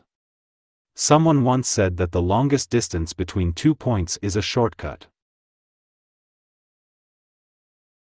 While that may be true, pressure tempts us to consider shortcuts when we otherwise wouldn't. Am I willing to fight to do what's right? Am I going to keep my commitments? Molière said, "Men are alike in their promises. It is only in their deeds that they differ." Am I going to keep my word and follow through, even when it hurts? Am I going to bow to others' opinions? Some people are especially susceptible to the opinions of others. That was true of me the first 5 years of my career. Will I do what I know is right, even when it's unpopular? Am I going to make promises I can't keep? Samuel Johnson said, "We ought not to raise expectations which it is not in our power to satisfy." It is more pleasing to see smoke brightening into flame, than flame sinking into smoke. How am I going to keep my promises from going up in smoke? Men are alike in their promises. It is only in their deeds that they differ. Molière. In order for me to make good decisions under pressure, I need reminders of what's at stake. First, I'm accountable to God. Second, I'm accountable to my family. And I keep reminders of that around me all the time. In my office I have pictures of Margaret along with my children and grandchildren, so I'll never forget that people are depending on me to do right. One of my definitions of success is for those closest to me to love and respect me the most. Reminders are valuable, but they are not enough. I also need systems to keep me on track. For example, if I must make a decision under pressure, I will take the time to write out the problem and solution so I won't act rashly. I write down promises I make so I cannot easily forget them. I also ask my assistant, Linda Eggers, to follow up with me on decisions and promises so they don't slip through the cracks. I suggest that you do similar kinds of things. Do whatever you must to hold up under pressure. 2. Pleasure. In The Road Less Traveled, psychiatrist M. Scott Peck tells a story about how he received a new bicycle when he was 9 years old. One of the things he discovered was the thrill of riding his bike fast down a hill. But he soon learned that unchecked thrill-seeking can lead to pain. On one occasion, as he zoomed down the hill, he decided that he would try to take the curve at the bottom of the incline without slowing down. He experienced a terrible crash. He says, "I had been unwilling to suffer the pain of giving up my ecstatic speed in the interest of maintaining my balance around the corner." Peck's childhood experience isn't much different from how many adults live their entire lives.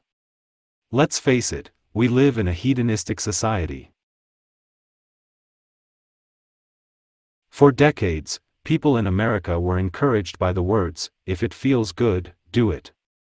But that attitude has left us with a terrible legacy: runaway debt and bankruptcy, divorce, and drug addiction. The desire for pleasure can be a terrible master. The fact is that the pleasures most of us pursue are short-lived and leave us unfulfilled.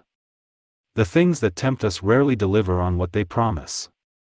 Poet Robert Browning Hamilton gave insight into that truth when he wrote these words: "I walked a mile with pleasure, she chattered all the way, but she left me none the wiser, for all she had to say. I walked a mile with sorrow, and ne'er a word said she, but, oh, the things I learned from her when sorrow walked with me." If we allow it to, the desire for pleasure, or comfort, will talk us into doing things we will regret afterward. What is the answer to the lure of pleasure? The first is to run from temptation. In Following the Equator, Mark Twain observed, "There are several good precautions against temptation, but the surest is cowardice."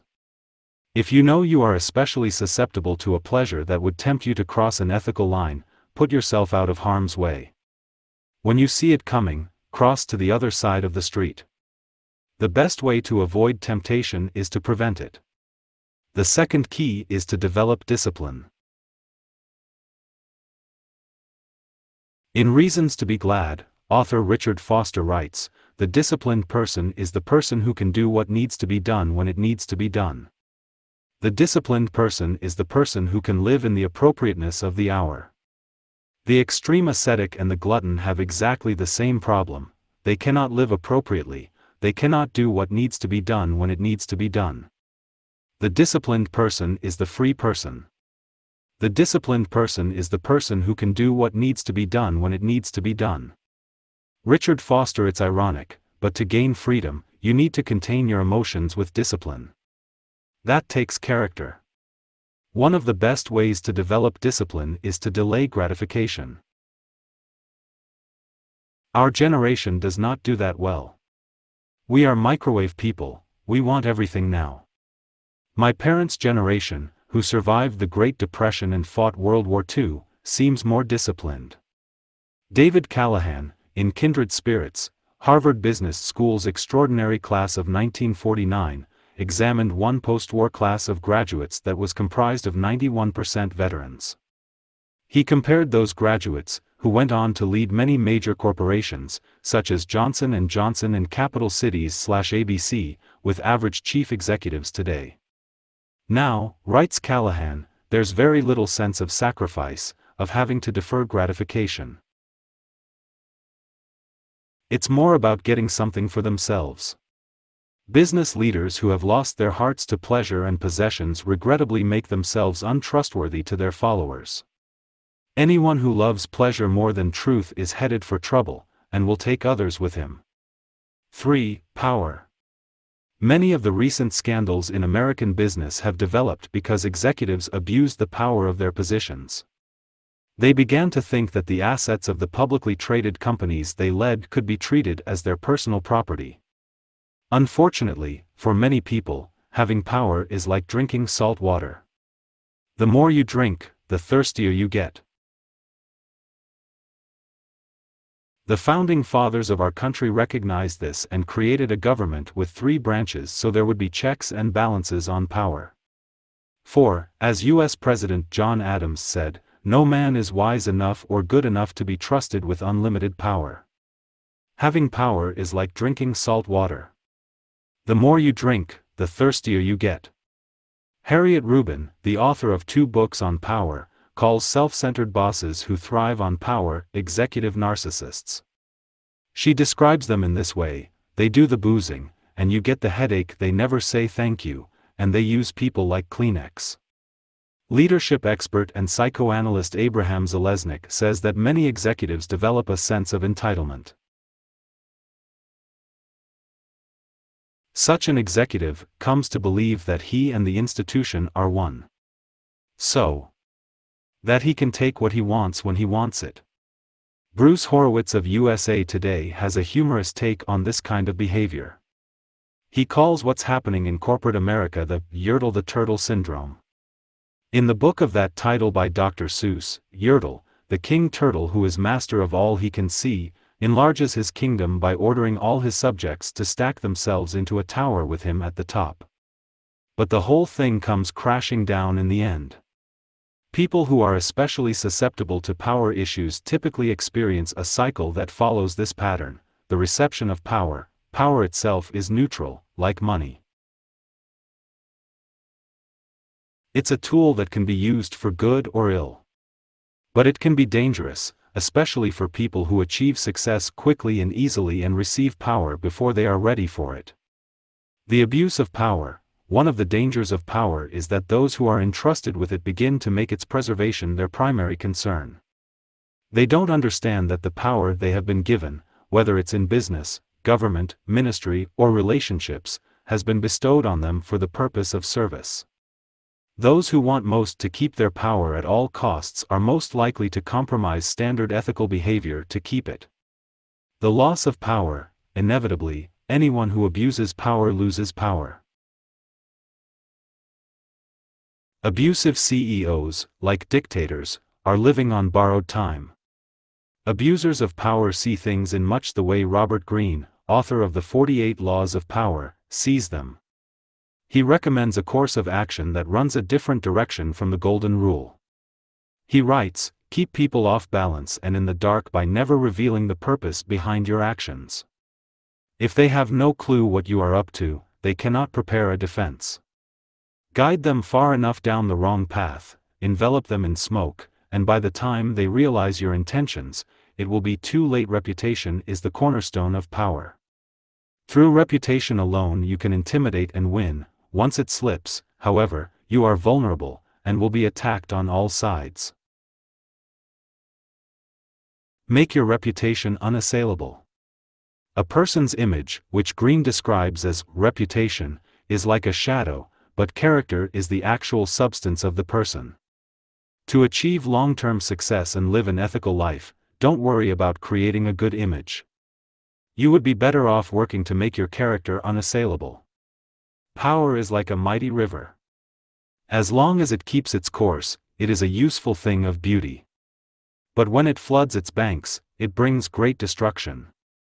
How does one keep power in its banks? Take the advice of U.S. President Harry Truman. He recommended, if a man can accept a situation in a place of power with the thought that it's only temporary, he comes out all right.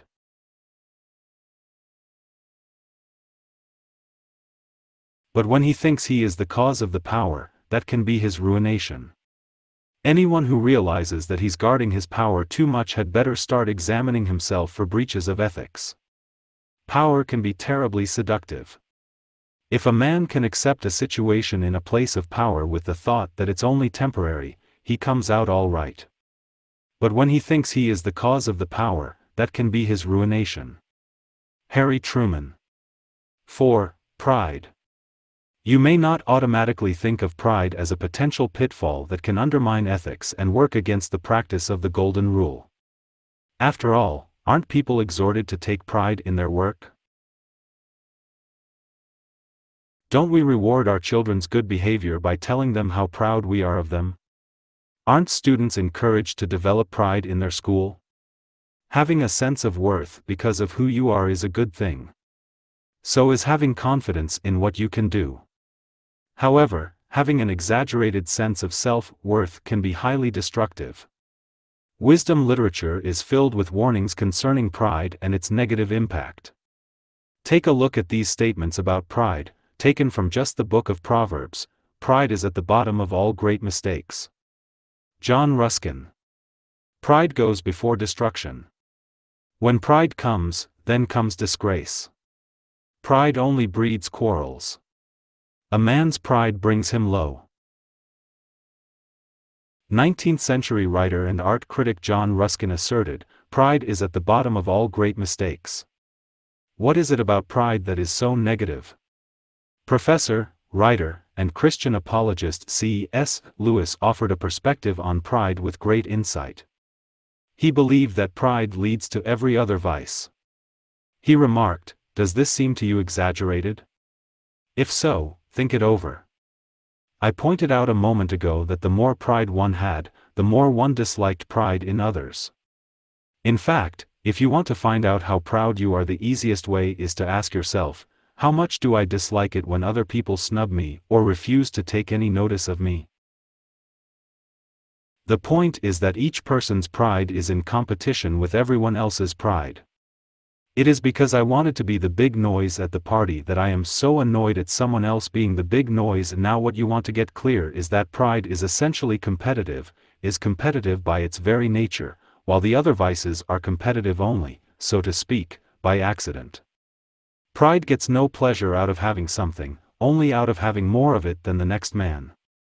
We say that people are proud of being richer, or cleverer, or better looking than others.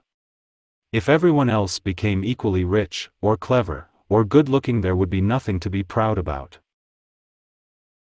It is the comparison that makes you proud, the pleasure of being above the rest. How can people treat others the way they want to be treated if their preoccupation is to beat them? They can't. In fact, if your goal is to be richer, smarter, or better looking than everyone else, your focus is entirely on yourself and your own interests. Several years ago, Time magazine noted a decline in ethics in American business, politics, law, and medicine, and they attributed the slide to pride. In a protective obsession with self and image, a Time writer concluded, members of these professions tended to sweep ethics complaints under the rug. Pride is not an easy thing to conquer. Benjamin Franklin observed that, "There is perhaps not one of our natural passions so hard to subdue as pride. Beat it down, stifle it, mortify it as much as one pleases, it is still alive. Even if I could conceive that I had completely overcome it, I should probably be proud of my humility." Yet we should work to overcome pride. Not only does it have the potential to undermine our ethics, it can also interfere with our performance. Peggy Noonan quotes a 19th-century German diplomat who said that while it may be tough to trick an honest man, it's easy to fool someone who thinks himself clever. Pride can blind you, to your own faults, to other people's needs, and to ethical pitfalls that lie in your path. 5. Priorities. Jim Collins, the author of Built to Last and Good to Great, has done extensive research into what makes companies highly successful. When he recently was asked what his research indicated about the importance of ethics in building a successful company, Collins replied, "Our research points to one essential element in any successful company. Those that are the best have built a set of core values and lived by them. Things that matter most must never be at the mercy of things that matter least." Goethe. The same is true for individuals. Any time a person doesn't know what his priorities are, he can find himself in trouble because he is liable to make poor decisions. German poet and novelist Johann Wolfgang von Goethe advised, "Things that matter most must never be at the mercy of things that matter least." I must admit, this has been an area of weakness for me at times. When I took my first job as a pastor, my priorities were out of whack. Back then I wanted most to be liked by people. That sometimes prompted me to make poor decisions. Once when my people-pleasing led me to fail in a major responsibility, I experienced a crisis that caused me to come to grips with my priorities. It was during that time I determined God would be first in my life, my family would be second, and my work would be a distant third. That doesn't mean the fight is over.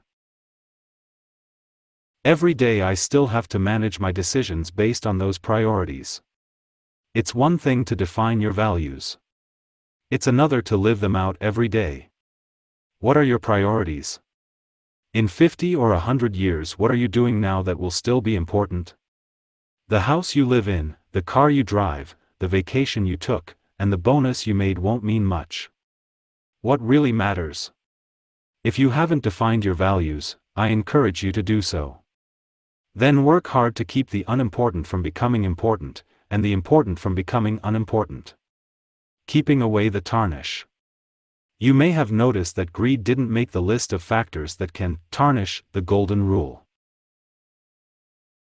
That might have come as a surprise, especially since the press have talked so much about it recently with all the corporate scandals. But I believe that, most of the time, it's not the money itself that draws people across the line ethically. It's what they can get with it. They want the power that money can bring, whether it's power over people or over circumstances.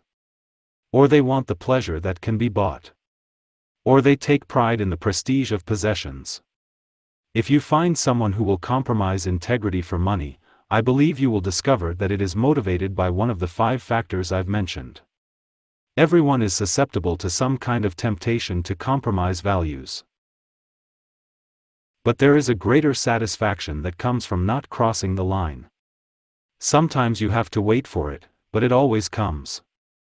I believe that someday, maybe 20 years from now, one of Coach Mike Slaughter's players will come to him and tell him how being suspended from his high school football team changed his life and made him a better person.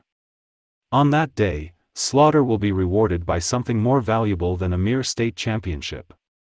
6. Seizing your golden opportunity. I think just about everybody is looking for a golden opportunity. Business people in particular possess a keen eye for such things. Recently I asked my research assistant, Kathy Wheat, to search the web for a golden opportunity. She reported that in less than 1/4 of a second, the search engine Google returned 1,310,000 hits on that phrase. You name it, and there was an offer for it, claiming to be a golden opportunity. You could buy fried chicken restaurant franchises or bride's jewelry. You could sign up for yoga classes, get tips on hot stocks, or engage in multifamily recycling of solid waste. There was even an offer to develop recombinant proteins in chicken eggs, whatever that means. How do you find a true golden opportunity among all the offers that are really made of lead? You don't look outside yourself. Most people think their greatest opportunities come from a job, an investment, or a market niche. But the truth is that the greatest opportunity you have is to change who you are. It's like offering a position on the Olympics team to someone who hasn't trained for their event. The good news is that he has been granted a shot at winning. The bad news is that he's not ready for it. You can't capitalize on an opportunity you receive on the outside until you've done the groundwork on the inside. One thing leads to another. I suspect that was the problem for some of the CEOs who ruined their careers and destroyed their companies in recent years. They hadn't done the ethical groundwork on the inside before attaining power. Their weak character prompted them to make bad decisions, and with each poor choice, they got into deeper trouble. Character problems tend to snowball. C.S. Lewis gave insight into the process using a military metaphor. He explained, good and evil both increase at compound interest. That is why the little decisions you and I make every day are of such infinite importance. The smallest good act today is the capture of a strategic point from which, a few months later, you may be able to go on to victories you never dreamed of. An apparently trivial indulgence in lust or in anger today is the loss of a ridge or railway line or bridgehead from which the enemy may launch an attack otherwise impossible. If you want to be able to pursue golden opportunities, then pursue the development of strong character first. That will position you well to face any ethical challenges that may lie ahead and to make the most of your chances when your time comes. Here's how I suggest you proceed. A person of responsibility can trust himself to choose the right thing over the easy thing. 1. Take responsibility for your actions. U.S. President Woodrow Wilson observed, "Responsibility is proportionate to opportunity." Why is that? Because a person of responsibility can trust himself to choose the right thing over the easy thing. He takes to heart the words of historian Will Durant, who said, "Never mind your happiness, do your duty." I once heard someone say that frustration is having no one to blame but yourself. But rarely do people who play the blame game get many golden opportunities. And even the few opportunities they do get slip through their fingers. When that happens, you hear why it's not their fault. Their excuses fall into 3 categories: the hang-ups, who blame life circumstances; the bang-ups, who blame past personal problems and hurts; and the gang-ups, who blame other people for hindering them. If you desire to be trusted by others and you want to achieve much, you must take responsibility for your actions. Winston Churchill was right when he called responsibility the price of greatness. It's also the groundwork for opportunity. 2. Develop personal discipline. I recently saw the results of a survey that said 82% of corporate executives admit to cheating at golf, and 72% believe actions in business and golf parallel each other. Why is it that even when people see a parallel between games and life, they still choose to cut corners? I believe the answer is that they lack discipline. People who fail to develop personal discipline are often tempted to cheat to keep up. In the words of H. Jackson Brown, talent without discipline is like an octopus on roller skates. There's plenty of movement, but you never know if it's going to be forward, backwards, or sideways.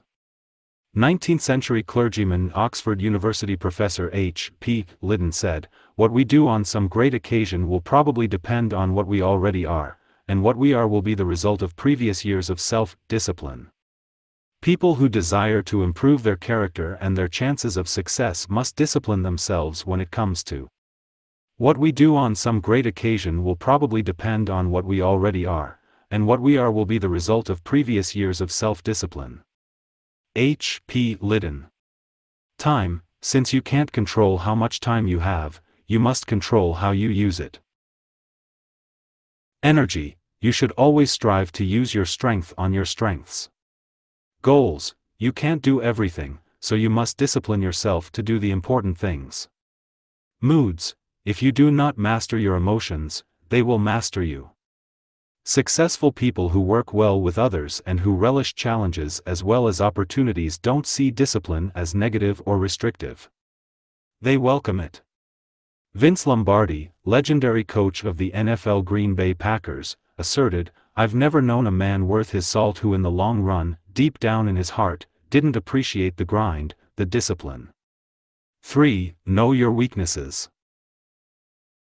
One evening at Sagamore Hill, President Theodore Roosevelt's home in New York, naturalist William Beebe walked outside with his host. Roosevelt searched the star-filled night sky and, finding a small glow below the corner of the constellation Pegasus, he said, "This is the spiral galaxy Andromeda. It is as large as our Milky Way. It consists of 100 billion suns. It is one of 100 billion galaxies." Then Roosevelt looked at Beebe and said, "Now, I think we are small enough. Let's go to bed." Theodore Roosevelt was very good at keeping things in perspective. Part of that came from knowing himself and his weaknesses. As I explained in the 21 Irrefutable Laws of Leadership, Roosevelt was weak, sickly, asthmatic, and underweight as a child. Recognizing this, he dedicated himself to strengthening his body.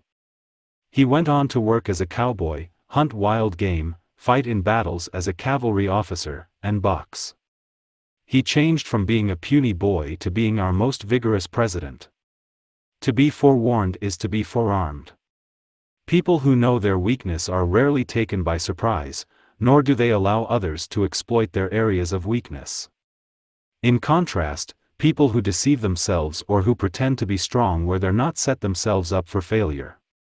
4. Align your priorities with your values. Integrity can be described as making your beliefs and your actions line up. When individuals say they believe one thing and then deliberately do something else, it's obvious that they lack integrity. But how about someone who doesn't realize that his actions contradict his beliefs? Even though it's not deliberate, that person still has an integrity problem. Integrity can be described as making your beliefs and your actions line up. The most basic definition of integrity includes the idea that something or someone is whole and complete. If you're asserting one thing but doing another, you're divided. And as President Abraham Lincoln asserted, a house divided against itself cannot stand. The solution is simple, though not necessarily easy. Define your values, then align your priorities. 5. Admit wrongdoing quickly and ask forgiveness.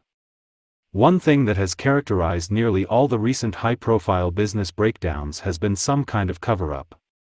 Executives at Enron, Tyco, and WorldCom all tried to hide any wrongdoing. Of course, that attitude isn't pervasive just in business.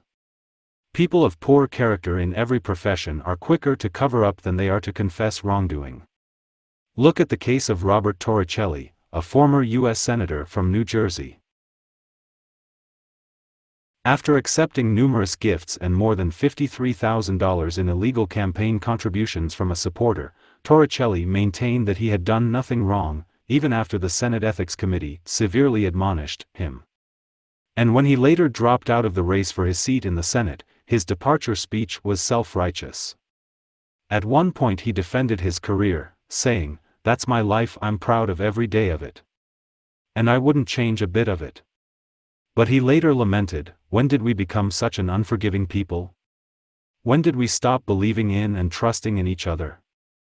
People are more forgiving and trusting when individuals who make mistakes are truthful about them and ask for forgiveness.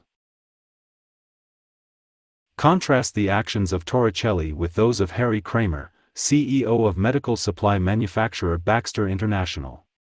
In 2001, when dialysis patients using his company's filters started dying, he recalled the products as a precaution, launched an internal investigation, and hired experts to search for possible flaws. And he quickly extended his condolences to the families of the affected patients. Ultimately, although Kramer could have exercised damage control and tried to place the blame elsewhere, he instead pulled the product from the market and shut down that division of the company, costing Baxter $189 million. And he reported the problem to rival manufacturers who might experience similar difficulties. He did it because it was the right thing. He also recommended to the board's compensation committee that his performance bonus be reduced by at least 40% for 2001. Kramer has been described as being relentlessly authentic. "Harry lives his life the way most of us would like to live our lives," says Donald P. Jacobs, Dean Emeritus at the Kellogg School. "What Harry says he believes in, you can put it in the bank. The way he treats his co-workers is the way he'd like people to treat him."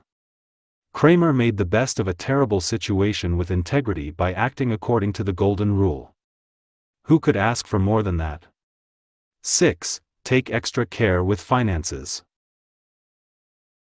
If you want to know something about the character of individuals, watch how they handle money. Automaker Henry Ford remarked, "Money doesn't change men, it merely unmasks them." If a man is naturally selfish or arrogant or greedy, the money brings that out, that is all. Are people generous with others' money but tight with their own?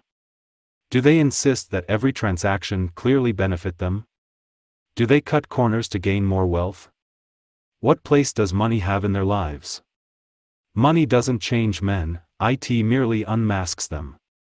If a man is naturally selfish or arrogant or greedy, the money brings that out, that is all. Henry Ford. People are often tripped up when they make accumulating wealth a higher priority than it should be. That was the mythical King Midas's problem. He put money first in his life, and it almost cost him everything. Stoic philosopher Zeno of Citium said, "The avaricious man is like the barren sandy ground in the desert which sucks in all the rain and dew with greediness, but yields no fruitful herbs or plants for the benefit of others." I mentioned in Chapter 5 that money is nothing more than a tool. But it is a sharp tool, one that if handled poorly can do great harm. That's why we should always take extra care with finances. If we can maintain the right attitude about money, then it will always be a positive, helpful tool, not a destructive one. As P. T. Barnum observed, money is a terrible master but an excellent servant. To keep money from becoming a master, I recommend doing the following: earn your money. People who earn what they have possess a greater respect for the possessions of others. And they often try to get more bang for their buck if they have to earn it themselves. Be scrupulously honest, bend over backward to make sure all your financial dealings are above board, not only for the sake of others, but also for yourself. B. C. Forbes observed, "He is a wise man who seeks by every legitimate means to make all the money he can honestly, for money can do so many worthwhile things in this world, not merely for oneself but for others. But he is an unmitigated fool who imagines for a moment that it is more important to make the money than to make it honestly." Be generous. It's been said that we make a living by what we get, we make a life by what we give. Giving not only helps others and frees us, it also puts money into perspective better than anything else we can do. Use credit wisely and sparingly. King Solomon advised, "The rich rules over the poor, and the borrower becomes the lender's slave." To maintain your freedom, refrain from incurring debt. President Calvin Coolidge said, "There is no dignity quite so impressive and no independence quite so important as living within your means." Learning to have the right attitude toward money and to handle it well, instead of being handled by it, paves the way for many other character victories in a person's life. There is no dignity quite so impressive and no independence quite so important as living within your means. Calvin Coolidge.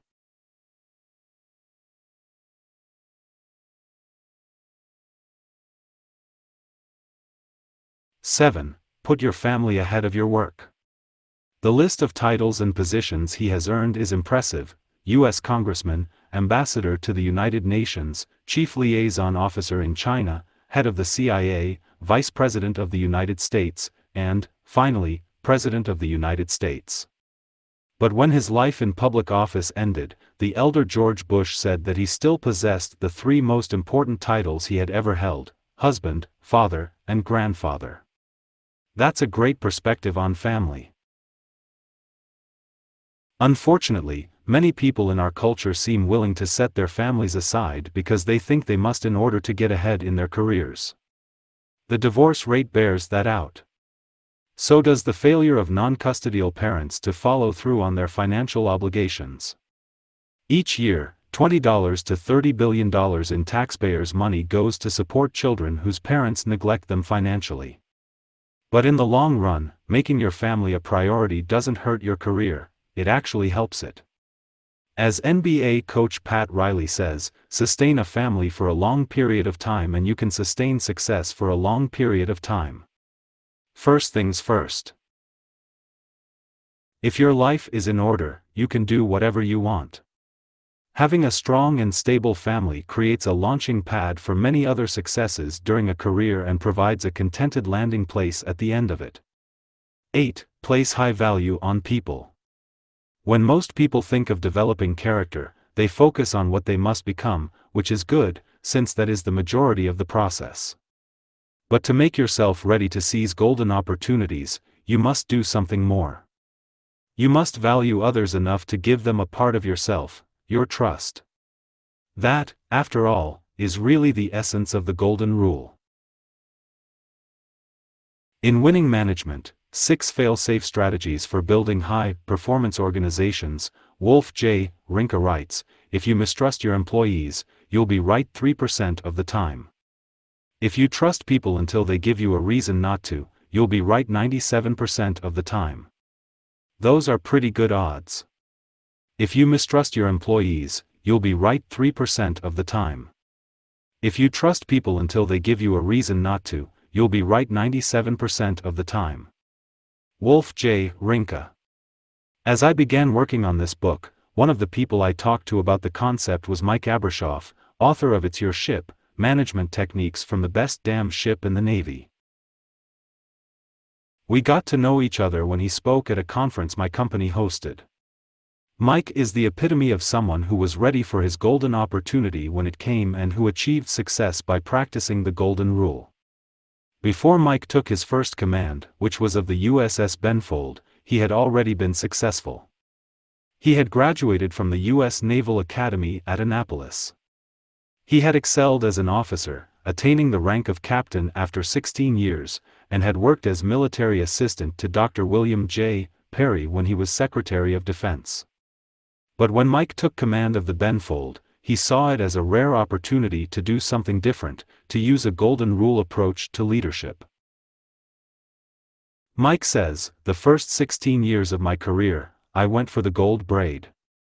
I had success, but it wasn't unusual success. The last 2 I went for the golden rule. I took command of the ship and took command of my life. Before, I was working according to what I thought were the organization's expectations. But while working for Secretary of Defense Perry, I saw a departure from that kind of thinking. When I saw my predecessor leaving the ship, I thought about what my departure would be like. The Navy is like a tree full of monkeys. If you're at the top of the tree, all you see when you look down is a bunch of smiling faces looking up to you. When you're at the bottom of the tree and you look up, you have a different kind of view. Mike decided to put himself in the shoes of his sailors. He individually interviewed every sailor on his ship to find out what they valued, and then he made changes to add value to them, such as sending the ship's cooks to culinary school and offering college courses aboard ship. He asked his officers to treat the new arrivals as they would want their own children treated. And he empowered everyone, officer and enlisted person alike, to make decisions and work to make their ship the best in the Navy, trusting them and encouraging them with the words, "It's your ship." Good began to happen when I began going for the golden rule, says Mike. I put people instead of promotion first. And as a result, I was paid 1,000 times over. That's what I call making the most of a golden opportunity. 7. How to develop the Midas touch. When I was a kid, I learned about Greek mythology in school. One of the stories that always stuck with me was that of King Midas. He was the king of ancient Phrygia. One day he gave assistance to an old friend of Dionysus, the god of revelry, and as a reward, Midas was granted one wish. He asked Dionysus to make everything he touched turn to gold. When his wish was granted, he touched a tree, and it turned to gold. He touched a horse, and it became solid gold. In a matter of minutes, he was becoming the richest man in the world. His trouble started when he got hungry. He sat down at a banquet table, and the meat he reached for turned to solid gold as soon as he touched it. The same happened to the wine he tried to drink. But the worst thing happened when his daughter hugged him. She instantly became a golden statue. In the end, Midas begged Dionysus to take his golden power away from him. Dionysus sent Midas to the source of the river Pactolus, where he was to bathe in order to be restored to normal. He went, taking his daughter with him, and ultimately both were changed back to their previous state. Only after Midas lost his golden ability was he happy again. Real gold. Today, when someone is told that he has the Midas touch, it's usually meant as a compliment. It's an indication he has a great knack for making money. But a single-minded fixation on wealth is just as damaging to a person today as it was during the time of the ancient Greeks. American publisher and businessman B. C. Forbes, who founded Forbes magazine, commented, "Are your desires purely selfish? Do your tastes run to a grand home, automobiles, fine clothes, an abundance of amusements, and so forth? If so, look around you at people who have such things in superabundance. Are they any happier, do you think, than you are? Are they any better morally? Are they any stronger physically? Are they better liked by their friends than you are by your friends?" Carnegie said, "Millionaires rarely smile." This is substantially true. Real wealth isn't found in what we acquire.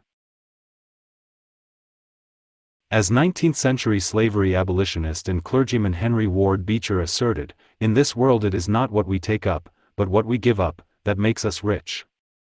In this world it is not what we take up, but what we give up, that makes us rich." Henry Ward Beecher. Not fool's gold. I believe there is a wealth that is greater than money, and it comes from how you interact with others. People who practice the golden rule treat others with dignity and respect and can be content in the knowledge that they are living an ethical life. However, it's possible to take the golden rule to another level.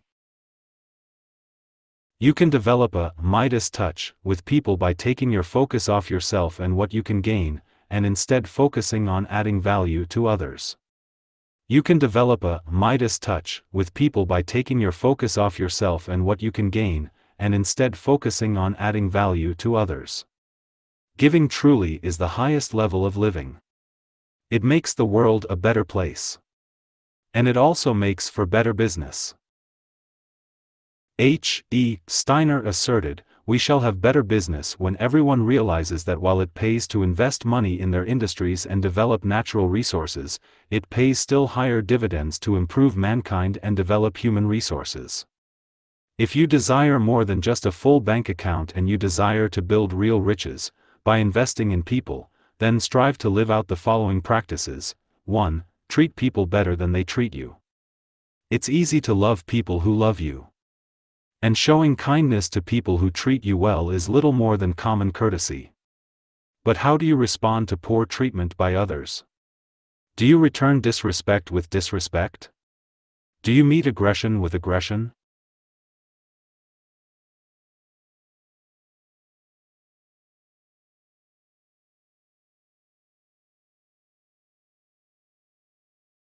It doesn't take much for unkindness to escalate into greater conflict.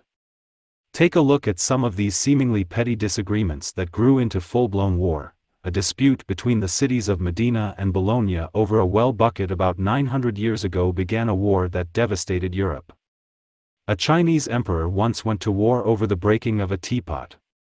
Sweden and Poland flew at each other's throats in 1654 because the King of Sweden discovered that his name in an official dispatch was followed by only 2 etc., while the King of Poland had 3.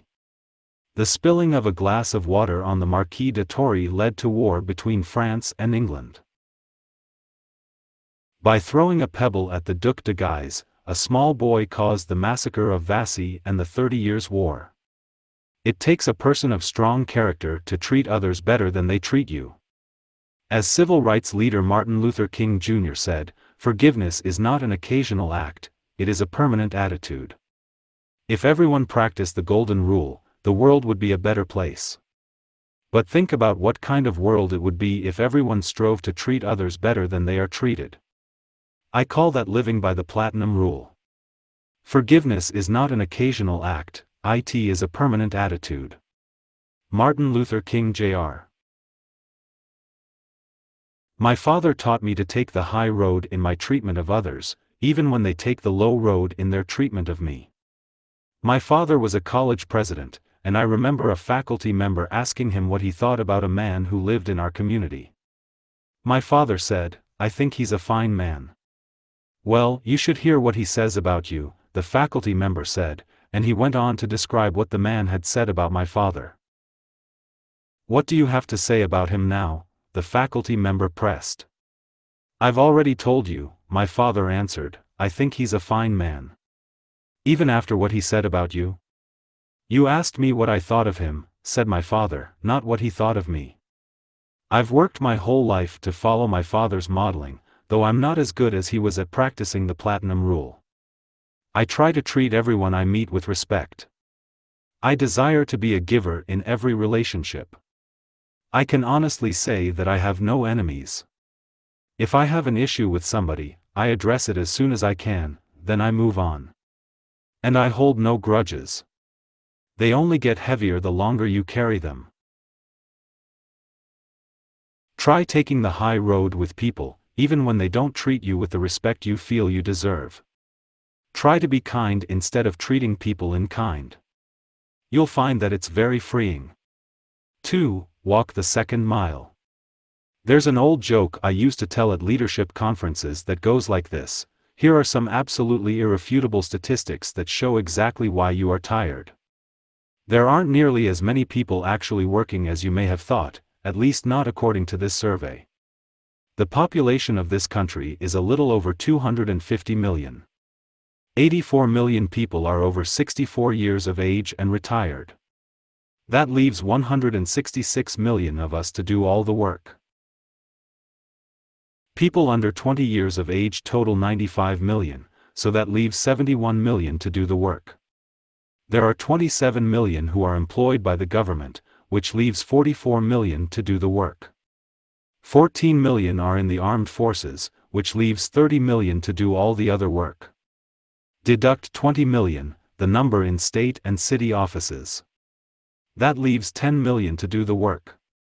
There are 6 million in hospitals, mental institutions, and various asylums, so that leaves 4 million to do the work.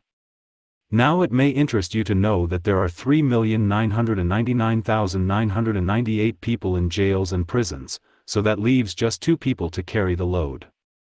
That's you and me, and I'm about ready for a vacation. The joke may be corny, but it contains a seed of truth. There seem to be a lot of people in this world who aren't doing their fair share of the work. People who do the bare minimum never achieve much in life, for themselves or for others. Television host Oprah Winfrey says, "Doing my best at this present moment puts me in the best place for the next moment." I agree with that wholeheartedly. That's true not only in your work, but also when it comes to personal relationships. That's why I suggest that a person walk the second mile. I'll describe what I mean by explaining where the expression comes from. 2 millennia ago in the Roman Empire, a Roman officer could compel anyone to carry a load 1 mile. It was the officer's right, and a person refused at his peril. So to walk the first mile was to do what was required. I'm recommending you not only do that, but strive to go above and beyond that. See the extra mile as an opportunity to make a positive impact on the lives of others, to add value to people. Doing my best at this present moment puts me in the best place for the next moment. Oprah Winfrey. A person with an extra mile attitude is someone who cares more than others think is wise, risks more than others think is safe, dreams more than others think is practical, expects more than others think is possible, works more than others think is necessary. As my friend Zig Ziglar says, there's no traffic jam on the extra mile. If you always do more than is expected, not only will you rise up above the crowd, you will help others to rise up with you. There's no traffic jam on the extra mile. Zig Ziglar. 3. Help people who can't help you. We live in a competitive culture. Businesses are positioned to crush their competitors. Sports teams look for any weakness in their competition so they can exploit it in order to win. Even reality TV shows pit people against each other to see who will become the ultimate survivor. Often we define our success by how much better we are than the next person. And when we do help others, we insist that it be a win for us as well. Let's face it, we don't often think like writer John Bunyan, who said, "You have not lived today successfully unless you've done something for someone who can never repay you." Yet if we want to live at the highest level, that's what we must do. One of my favorite examples of that kind of help occurred during the Winter Olympics in 1964. Back then, the greatest bobsledder of all time, Italy's Eugenio Monti, was engaged in the two-man bobsled competition. The Italian team had a good time during their first run. So did the British team, whose driver was Tony Nash. Following Monti's second run, he was in first place. And it looked as if he and his teammate might win the gold medal as long as the Brits didn't surpass them. As the British team prepared for their second and final run, they made a demoralizing discovery. During the first run, a bolt had broken on their rear axle, and they didn't have a replacement. They had no choice but to drop out. But Eugenio Monti, who was waiting at the bottom of the hill to see if his time would hold up, heard about what had happened to the British team. He removed a bolt from the rear axle of his own sled and sent it up the hill to his competitor. Nash's team used the bolt, made their run, and won the gold medal. Monti and his teammate ultimately finished in third place. There was no way that Nash could repay Monti. And there was no way Monti could benefit from giving Nash the bolt. Yet he did it anyway. The criticism against Monti in the Italian press was scathing. But he let everyone know that he wanted to win only if he truly was the best. Tony Nash did not win because I gave him a bolt, explained Monti. Tony Nash won because he was the best driver. You have not lived today successfully unless you've done something for someone who can never repay you. John Bunyan. If you want to help people, then embrace the motto of 19th-century evangelist D.L. Moody, who advised, "Do all the good you can, to all the people you can, in all the ways you can, for as long as you can." And when you can do that for people who can't do anything for you in return, then you're really developing the Midas touch, because you are adding value to the lives of others. 4. Do right when it's natural to do wrong. If you're over age 30, then I'm sure you remember the Cold War between the US and the Soviet Union. For more than 3 decades, the relationship between the two governments was characterized by mistrust and hostility. When Ronald Reagan became President of the United States, he determined that he wanted to change the interaction between the two superpowers. His first step was to write a personal letter to Leonid Brezhnev, the Soviet premier, asking that they try to find lasting peace. To say that Reagan's overture got a cold reception would be putting it mildly.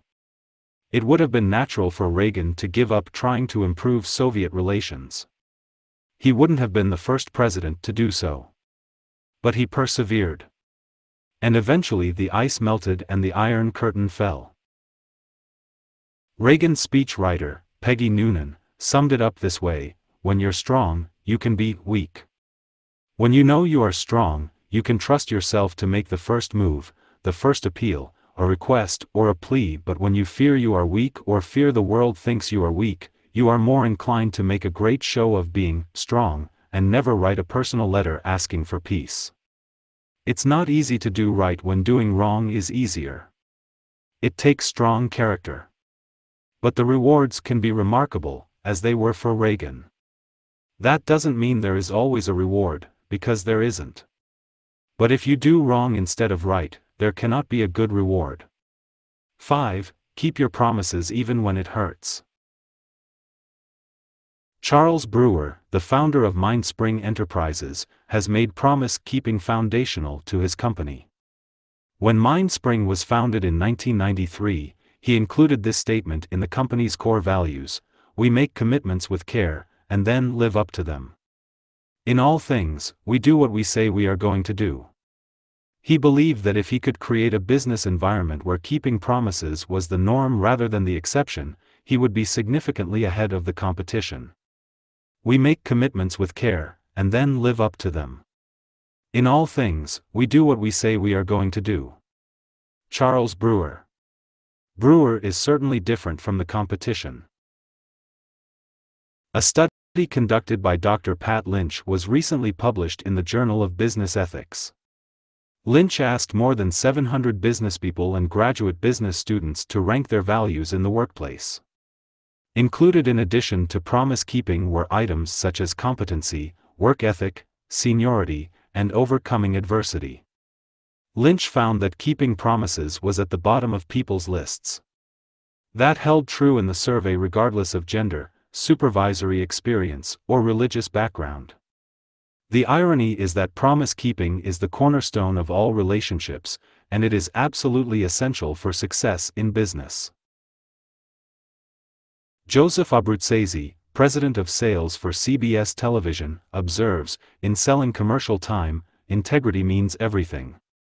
About 80% of your business comes from the same people every year, so selling is about the strength of the relationships. In the end, the honest broker really does win. Where do you draw the line when it comes to keeping a promise? You probably have no trouble keeping one when it's convenient. How about when it isn't? What about when keeping it will really hurt? That's what Sir Walter Scott did. You may be familiar with Scott. A biographer, critic, historian, and poet, Scott is considered the father of the historical novel, and he is credited with influencing novelists Leo Tolstoy, Alexandre Dumas, Victor Hugo, Honoré de Balzac, and others. Scott was born in 1771 in Edinburgh, Scotland. He began his professional life as a lawyer following an apprenticeship under his father, but he soon turned to writing and quickly became the most popular novelist of his day. In 1808, he became a partner in a publishing company, which yielded him greater revenue than simply placing his works with another publisher. In 1826, his publishing company found itself in financial trouble when it was caught up in another business's bankruptcy. The debt was enormous, £114,000. Scott probably could have avoided the responsibility for paying the debt by declaring bankruptcy, but he didn't. Instead, he agreed to pay it all off. Over the next 6 years, Scott, an already prolific author, wrote mountains of pages to earn money. He sold copyrights. He did whatever he could. In the end, he raised £70,000, before he died. Some believe he wrote himself to death. But his will gave instructions concerning how additional works could be sold, and the entire debt was paid. Not only did he not allow pain to stop him from keeping a promise, he would not allow even death to do it. You don't meet many people like Scott today. Most of us prefer to do what's easy instead of what's right.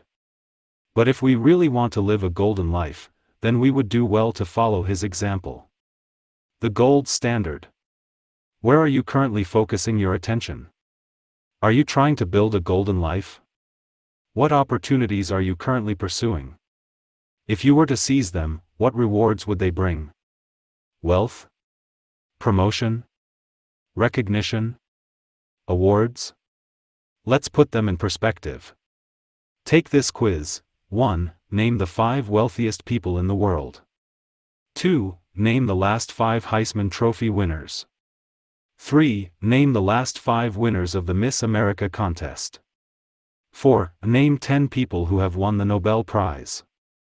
5. Name the last half-dozen Academy Award winners for Best Actor and Actress. 6. Name the last decade's World Series winners. How well did you do?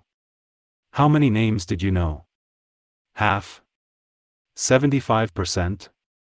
These people and teams, the best in the world at what they do, have accomplished much. They have proved that they have the magic touch in their area of expertise, and they have achieved great recognition. But what kind of impact have they made? More specifically, how much impact have they had on you? Obviously not much if you can't even remember most of their names.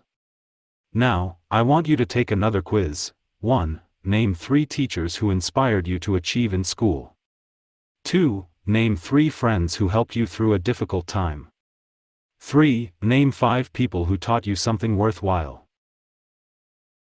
4. Name 3 people who made you feel appreciated and special. 5. Name 5 people with whom you enjoy spending time. 6. Name half a dozen heroes whose stories have inspired you.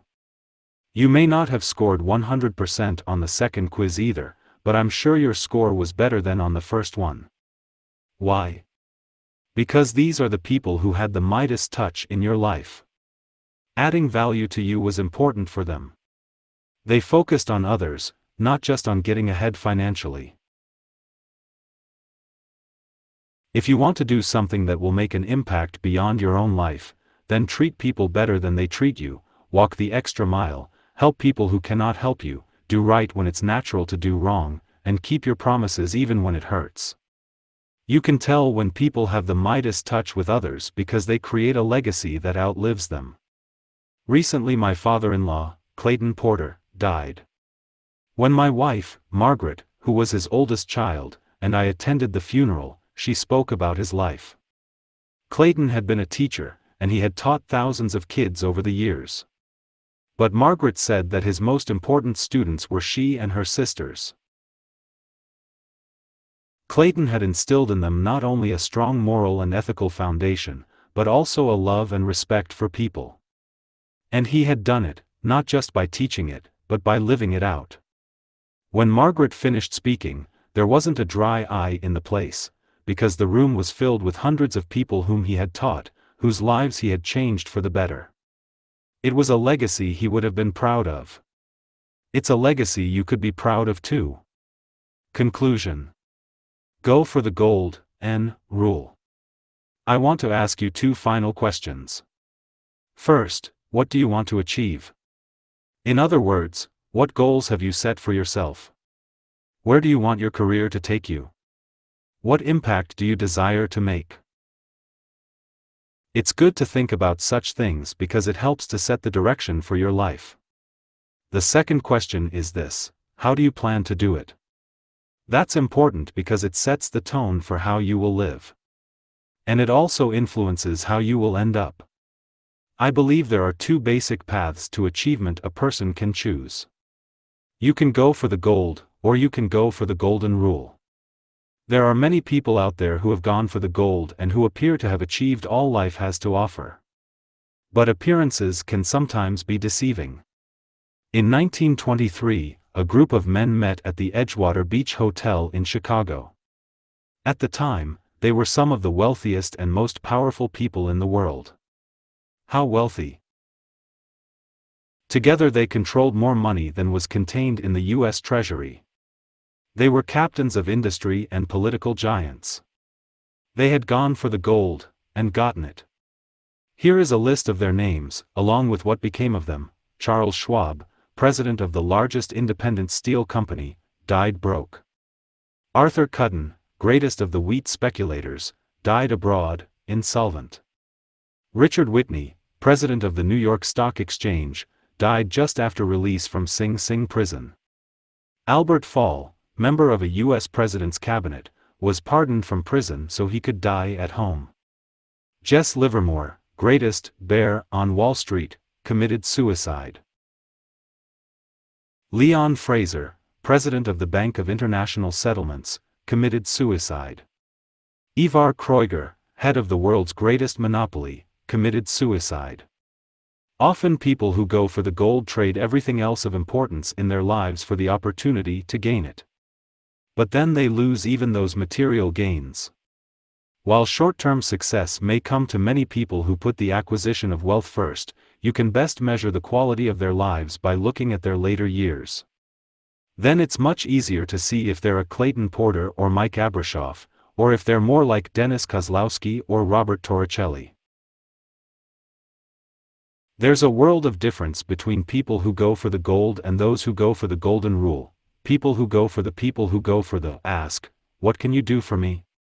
Make convenient decisions. Sacrifice family for finances. Develop a rationale for their actions. Possess a me first mindset. Count their dollars, base their values on their worth. Gold. Golden rule. Ask, what can I do for you? Make character decisions. Sacrifice finances for family. Develop relationships with their actions. Possess an others first mindset. Count their friends. Base their worth on their values. When you meet someone who has continually chosen to go for the golden rule, you can sense it in the way that person treats people and how they live their lives. That was true when I met Howard Bowen, who has since become a good friend.